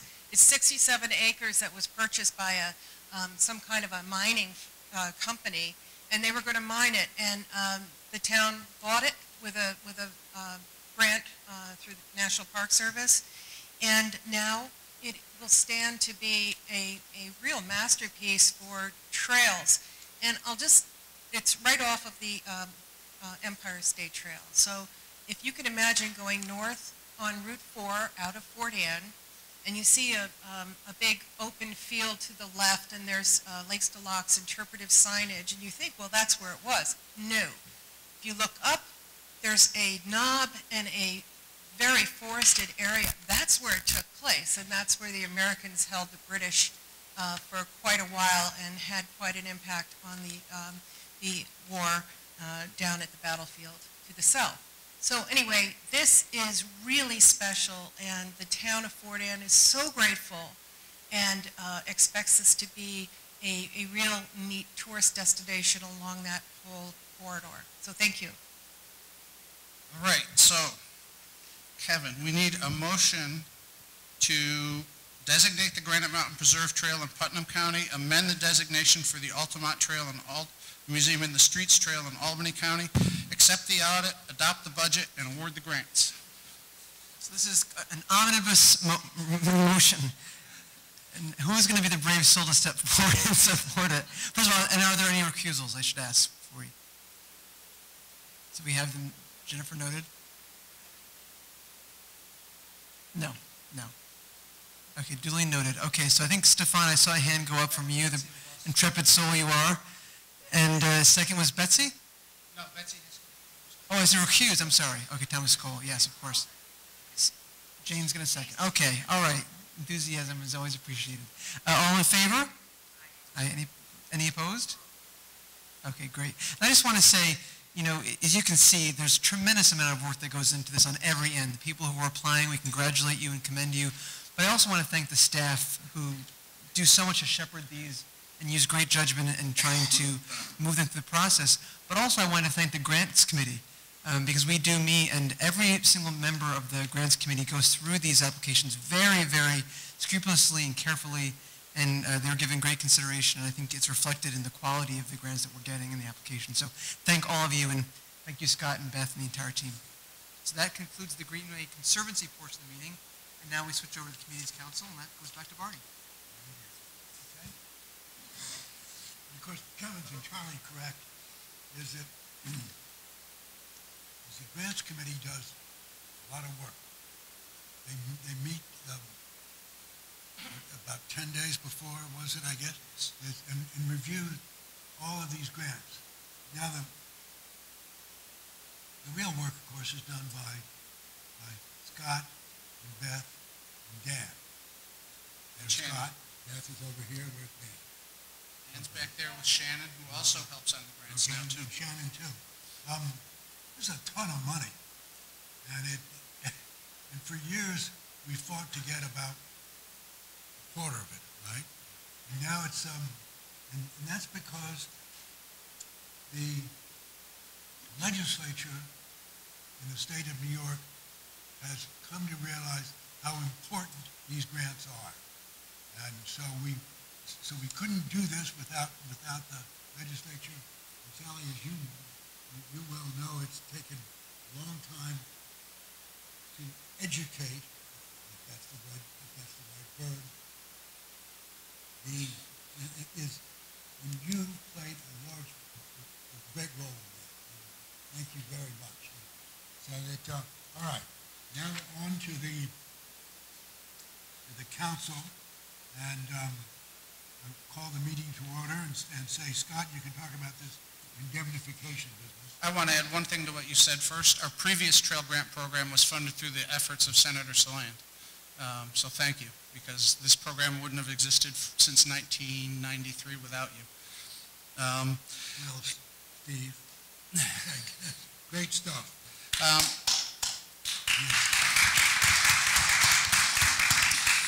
So Senator Serino and Assemblyman Cahill updated you previously on the indemnity law extension to December 31st, 2022. So we will move on to the Greenway grants. The town of Schwanguk in Ulster County has requested a grant for a waterfront comprehensive plan update. They've requested $10,000, and that is what the grants committee is recommending. Supervisor John Volk is here, I believe. Yes. Thank you. Welcome. The hamlet of Walk Hill sits along the beautiful Walk Hill River. It's on the New York State designated byway, and also we have a 3-mile trail between Walden and the hamlet of Walk Hill, which was federally funded and gets a lot of use. Unfortunately, we've had these 2 school bus companies that have established business there probably 50 to 60 years ago and have grown and grown and grown. And this year, they both lost, well, it was one company, First Student. They lost their contracts with the 2 respective school districts and shut down. So now is a great opportunity to do some comprehensive planning, do the rezoning that needs to be done along the river to enhance the business community and just make the town more vibrant. And before I close, I'd like to, I don't know where Andy went now, reach out to him. We have that section of rail trail that is developed. We have one little stumbling block to connect to the Walk Hill Valley Rail Trail in Gardner, and it's called the Department of Corrections. And if anybody can help me get a serious meeting with Department of Corrections, I'd appreciate it. So, thank you.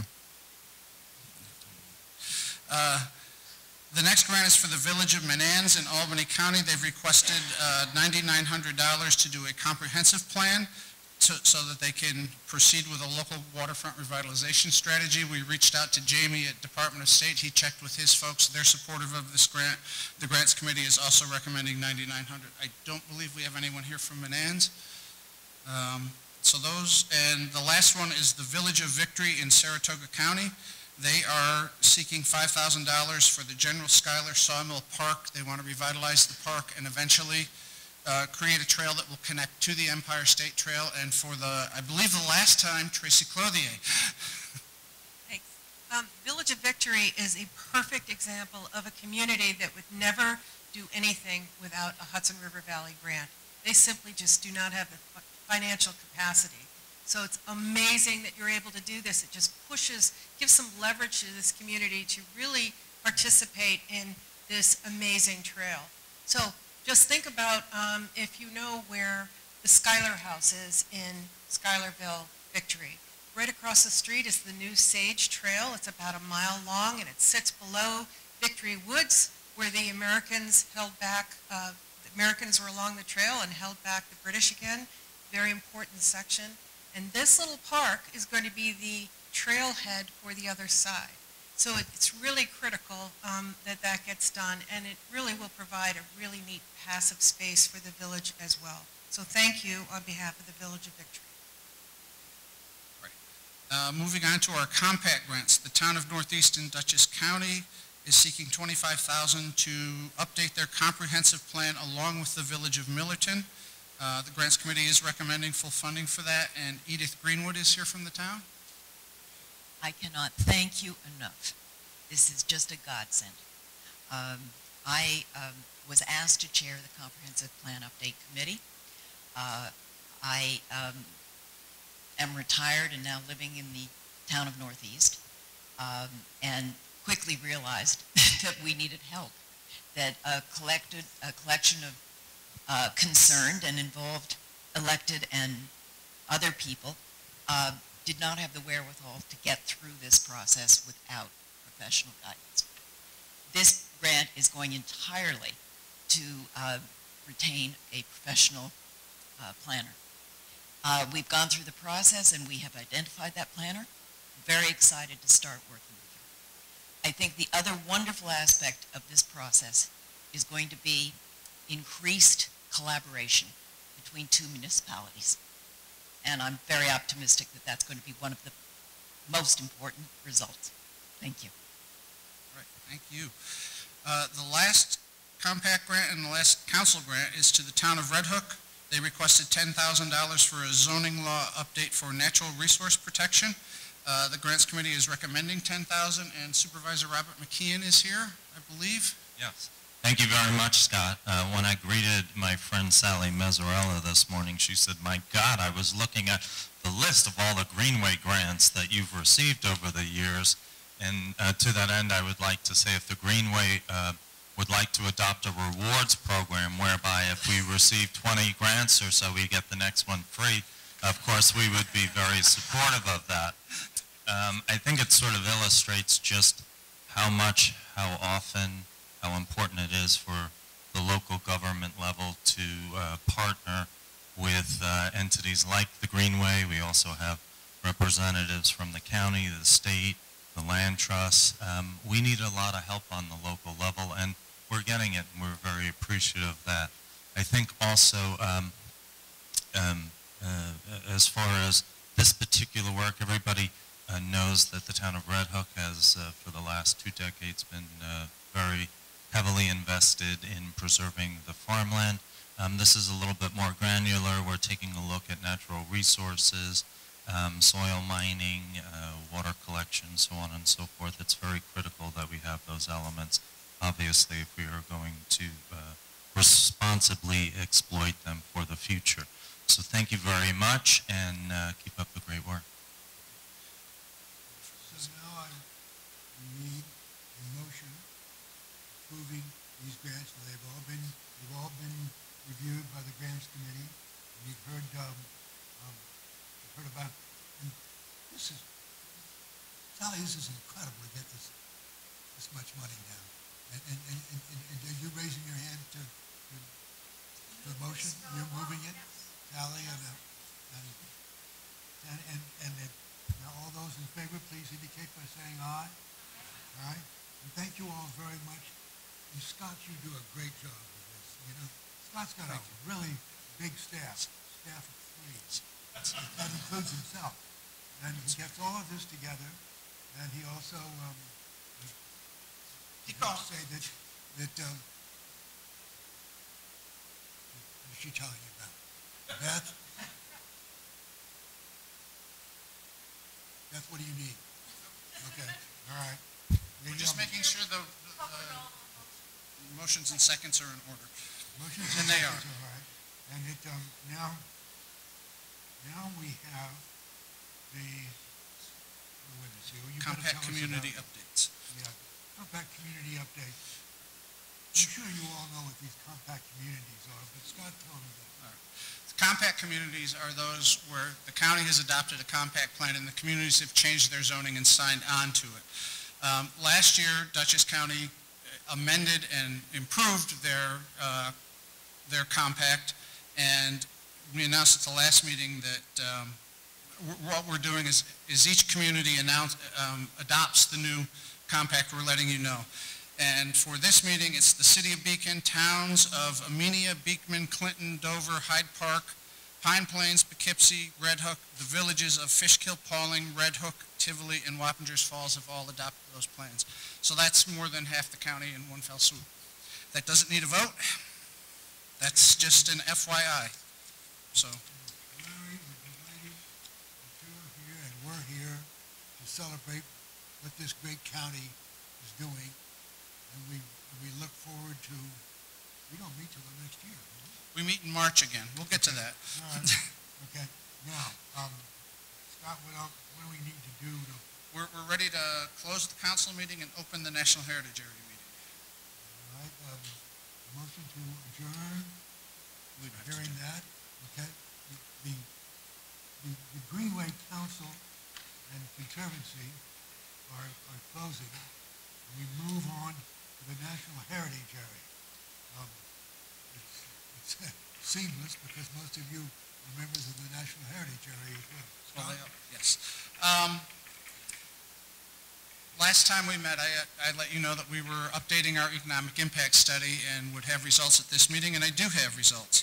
On an annual basis, the Hudson River Valley National Heritage Area and Greenway programs are generating $975.8 million, creating and retaining 9,888 jobs, generating tax revenue of $112.4 million, which is a return on investment to the taxpayer for every dollar they give us of nearly $103.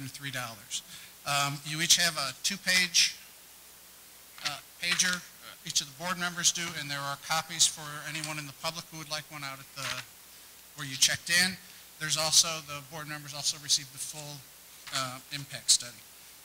One of the things that resulted in significant growth from, I believe it was $575 million in the 2011 study, was that Dan Jeanson came up with a better way to count our visitors in a more accurate way. So what we've been informed of by the consultant who did this is that our 2011 study in all likelihood significantly undercounted our economic impact then. So we probably didn't go from 575 to 975, probably higher last time. So. Just to add to that, just to pause that because we're rushing to close, but it's worth just noting, it's close to $1 billion a year in economic impact in the National Heritage Area. That's a lot of money. And it's something that we should all, this is a great elevator speech to walk around with when people are asking about importance of cultural and heritage tourism and what we do. These are great numbers to know. Close to $1 billion a year in economic impact, almost 10,000 jobs. This is impressive stuff, Scott.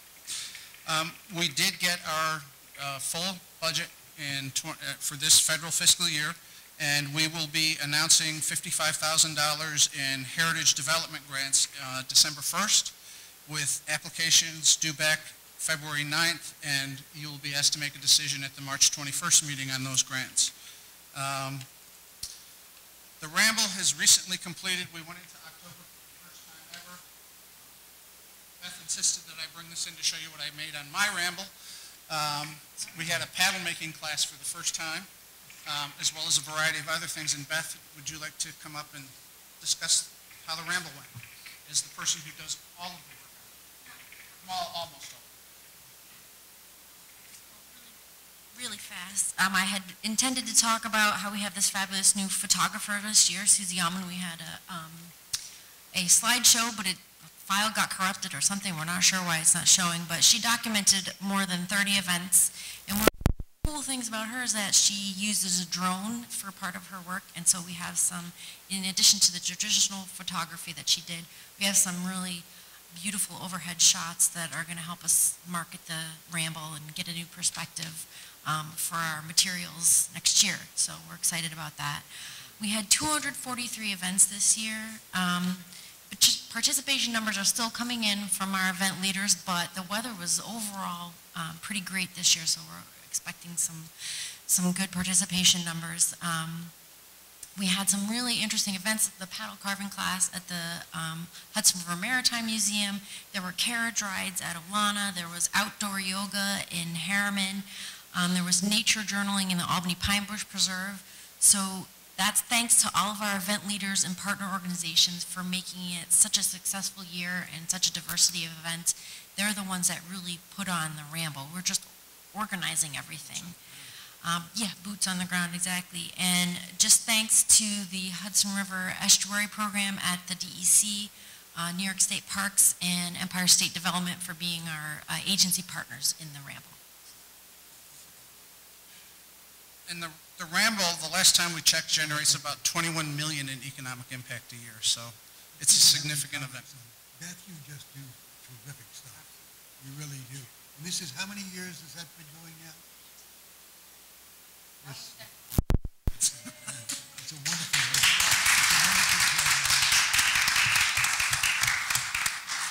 Okay, all right.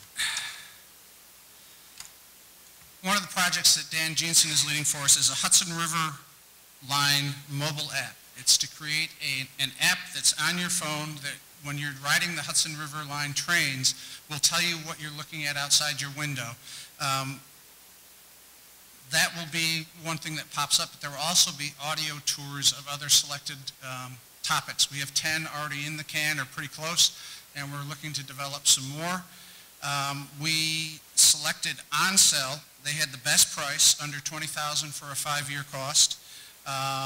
We had bids that ranged all the way up to $791,000 to produce this.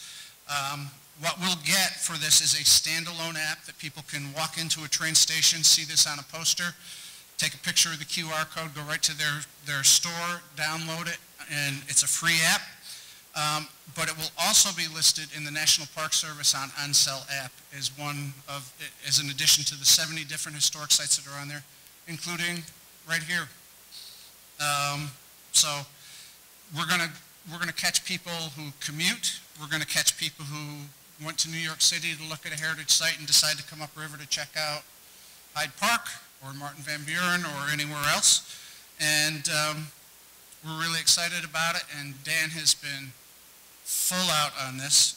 His booth is covered with maps of the Hudson River with different ideas for each of the themes that we're going to have, which will include industry and commerce, environment, give me some others, Dan. Into the microphone, you know this. There's a Revolutionary War. We're going to have a Freedom and Dignity, which will have the Roosevelts, Native American stories, Underground Railroad, things like that. And then we said commerce, which will include bridges, canals, things like that. Lighthouses. Lighthouses, yes, can't forget them. So that's all I've got for that, no votes. Do you want me to just move on to the Executive Director's report? Yes. All right, you all got it, you can read. He is Executive Director of this as well. But I just would ask you to take a moment to thank our staff. Dan, Shannon, where did you go? Beth, and Paul and Andy, who have fitted in seamlessly into the office and are doing their own thing off in their corner, but are there for us whenever we need them. So thank you all.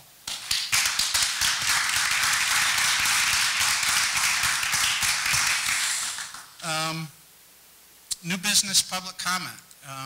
If anyone has anything they would like to bring up that we haven't covered already?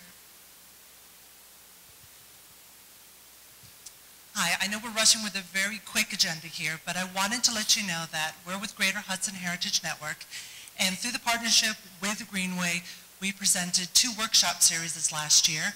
4 were on visitor services and 4 were on historic housekeeping.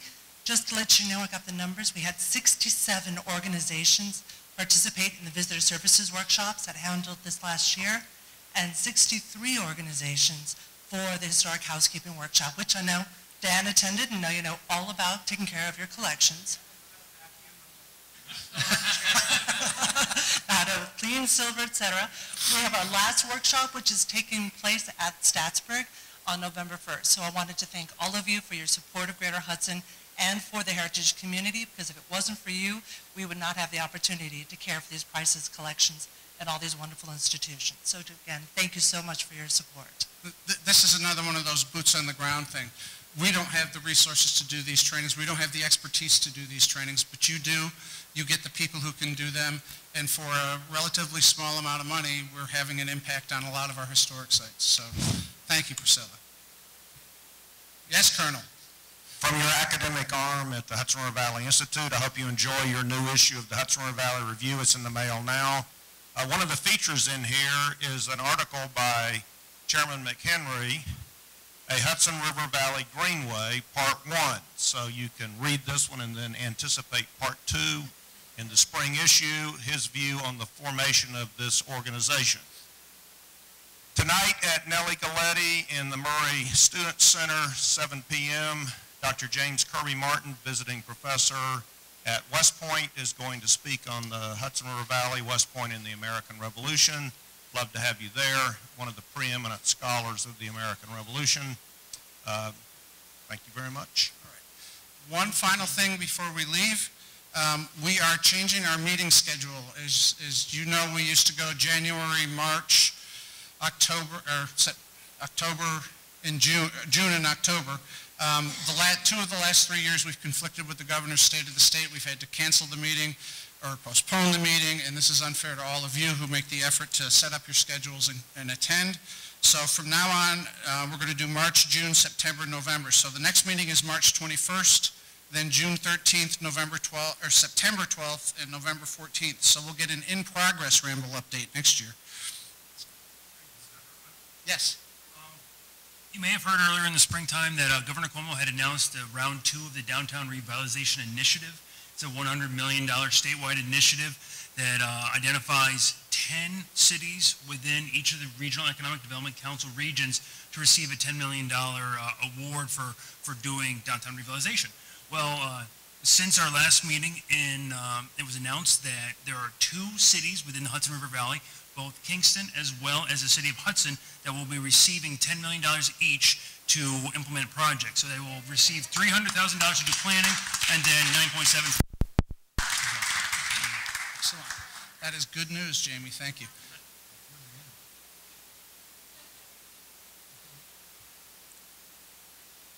Next meeting. Any other questions or comments? And thank you all very much. This is an exciting organization because we have persisted, we still exist, and we've got a great staff, we're doing great things, and we've got great members. Spread the word. I believe you just called everybody stubborn. And, any other, now? Yes. Are you making it? Yeah. Is it unanimous consent that we adjourn? Thank you all. The management committee meeting for the National Heritage Area will take place here. It's starting at, it's supposed to be 12:30, but we'll do our best to make it 12:30. Thank you, everyone. Have a great day. Okay. I'm sorry I moved you, but we had to get the assembly. I know, no, we're with you. I'm sorry we moved you, but we needed the assembly.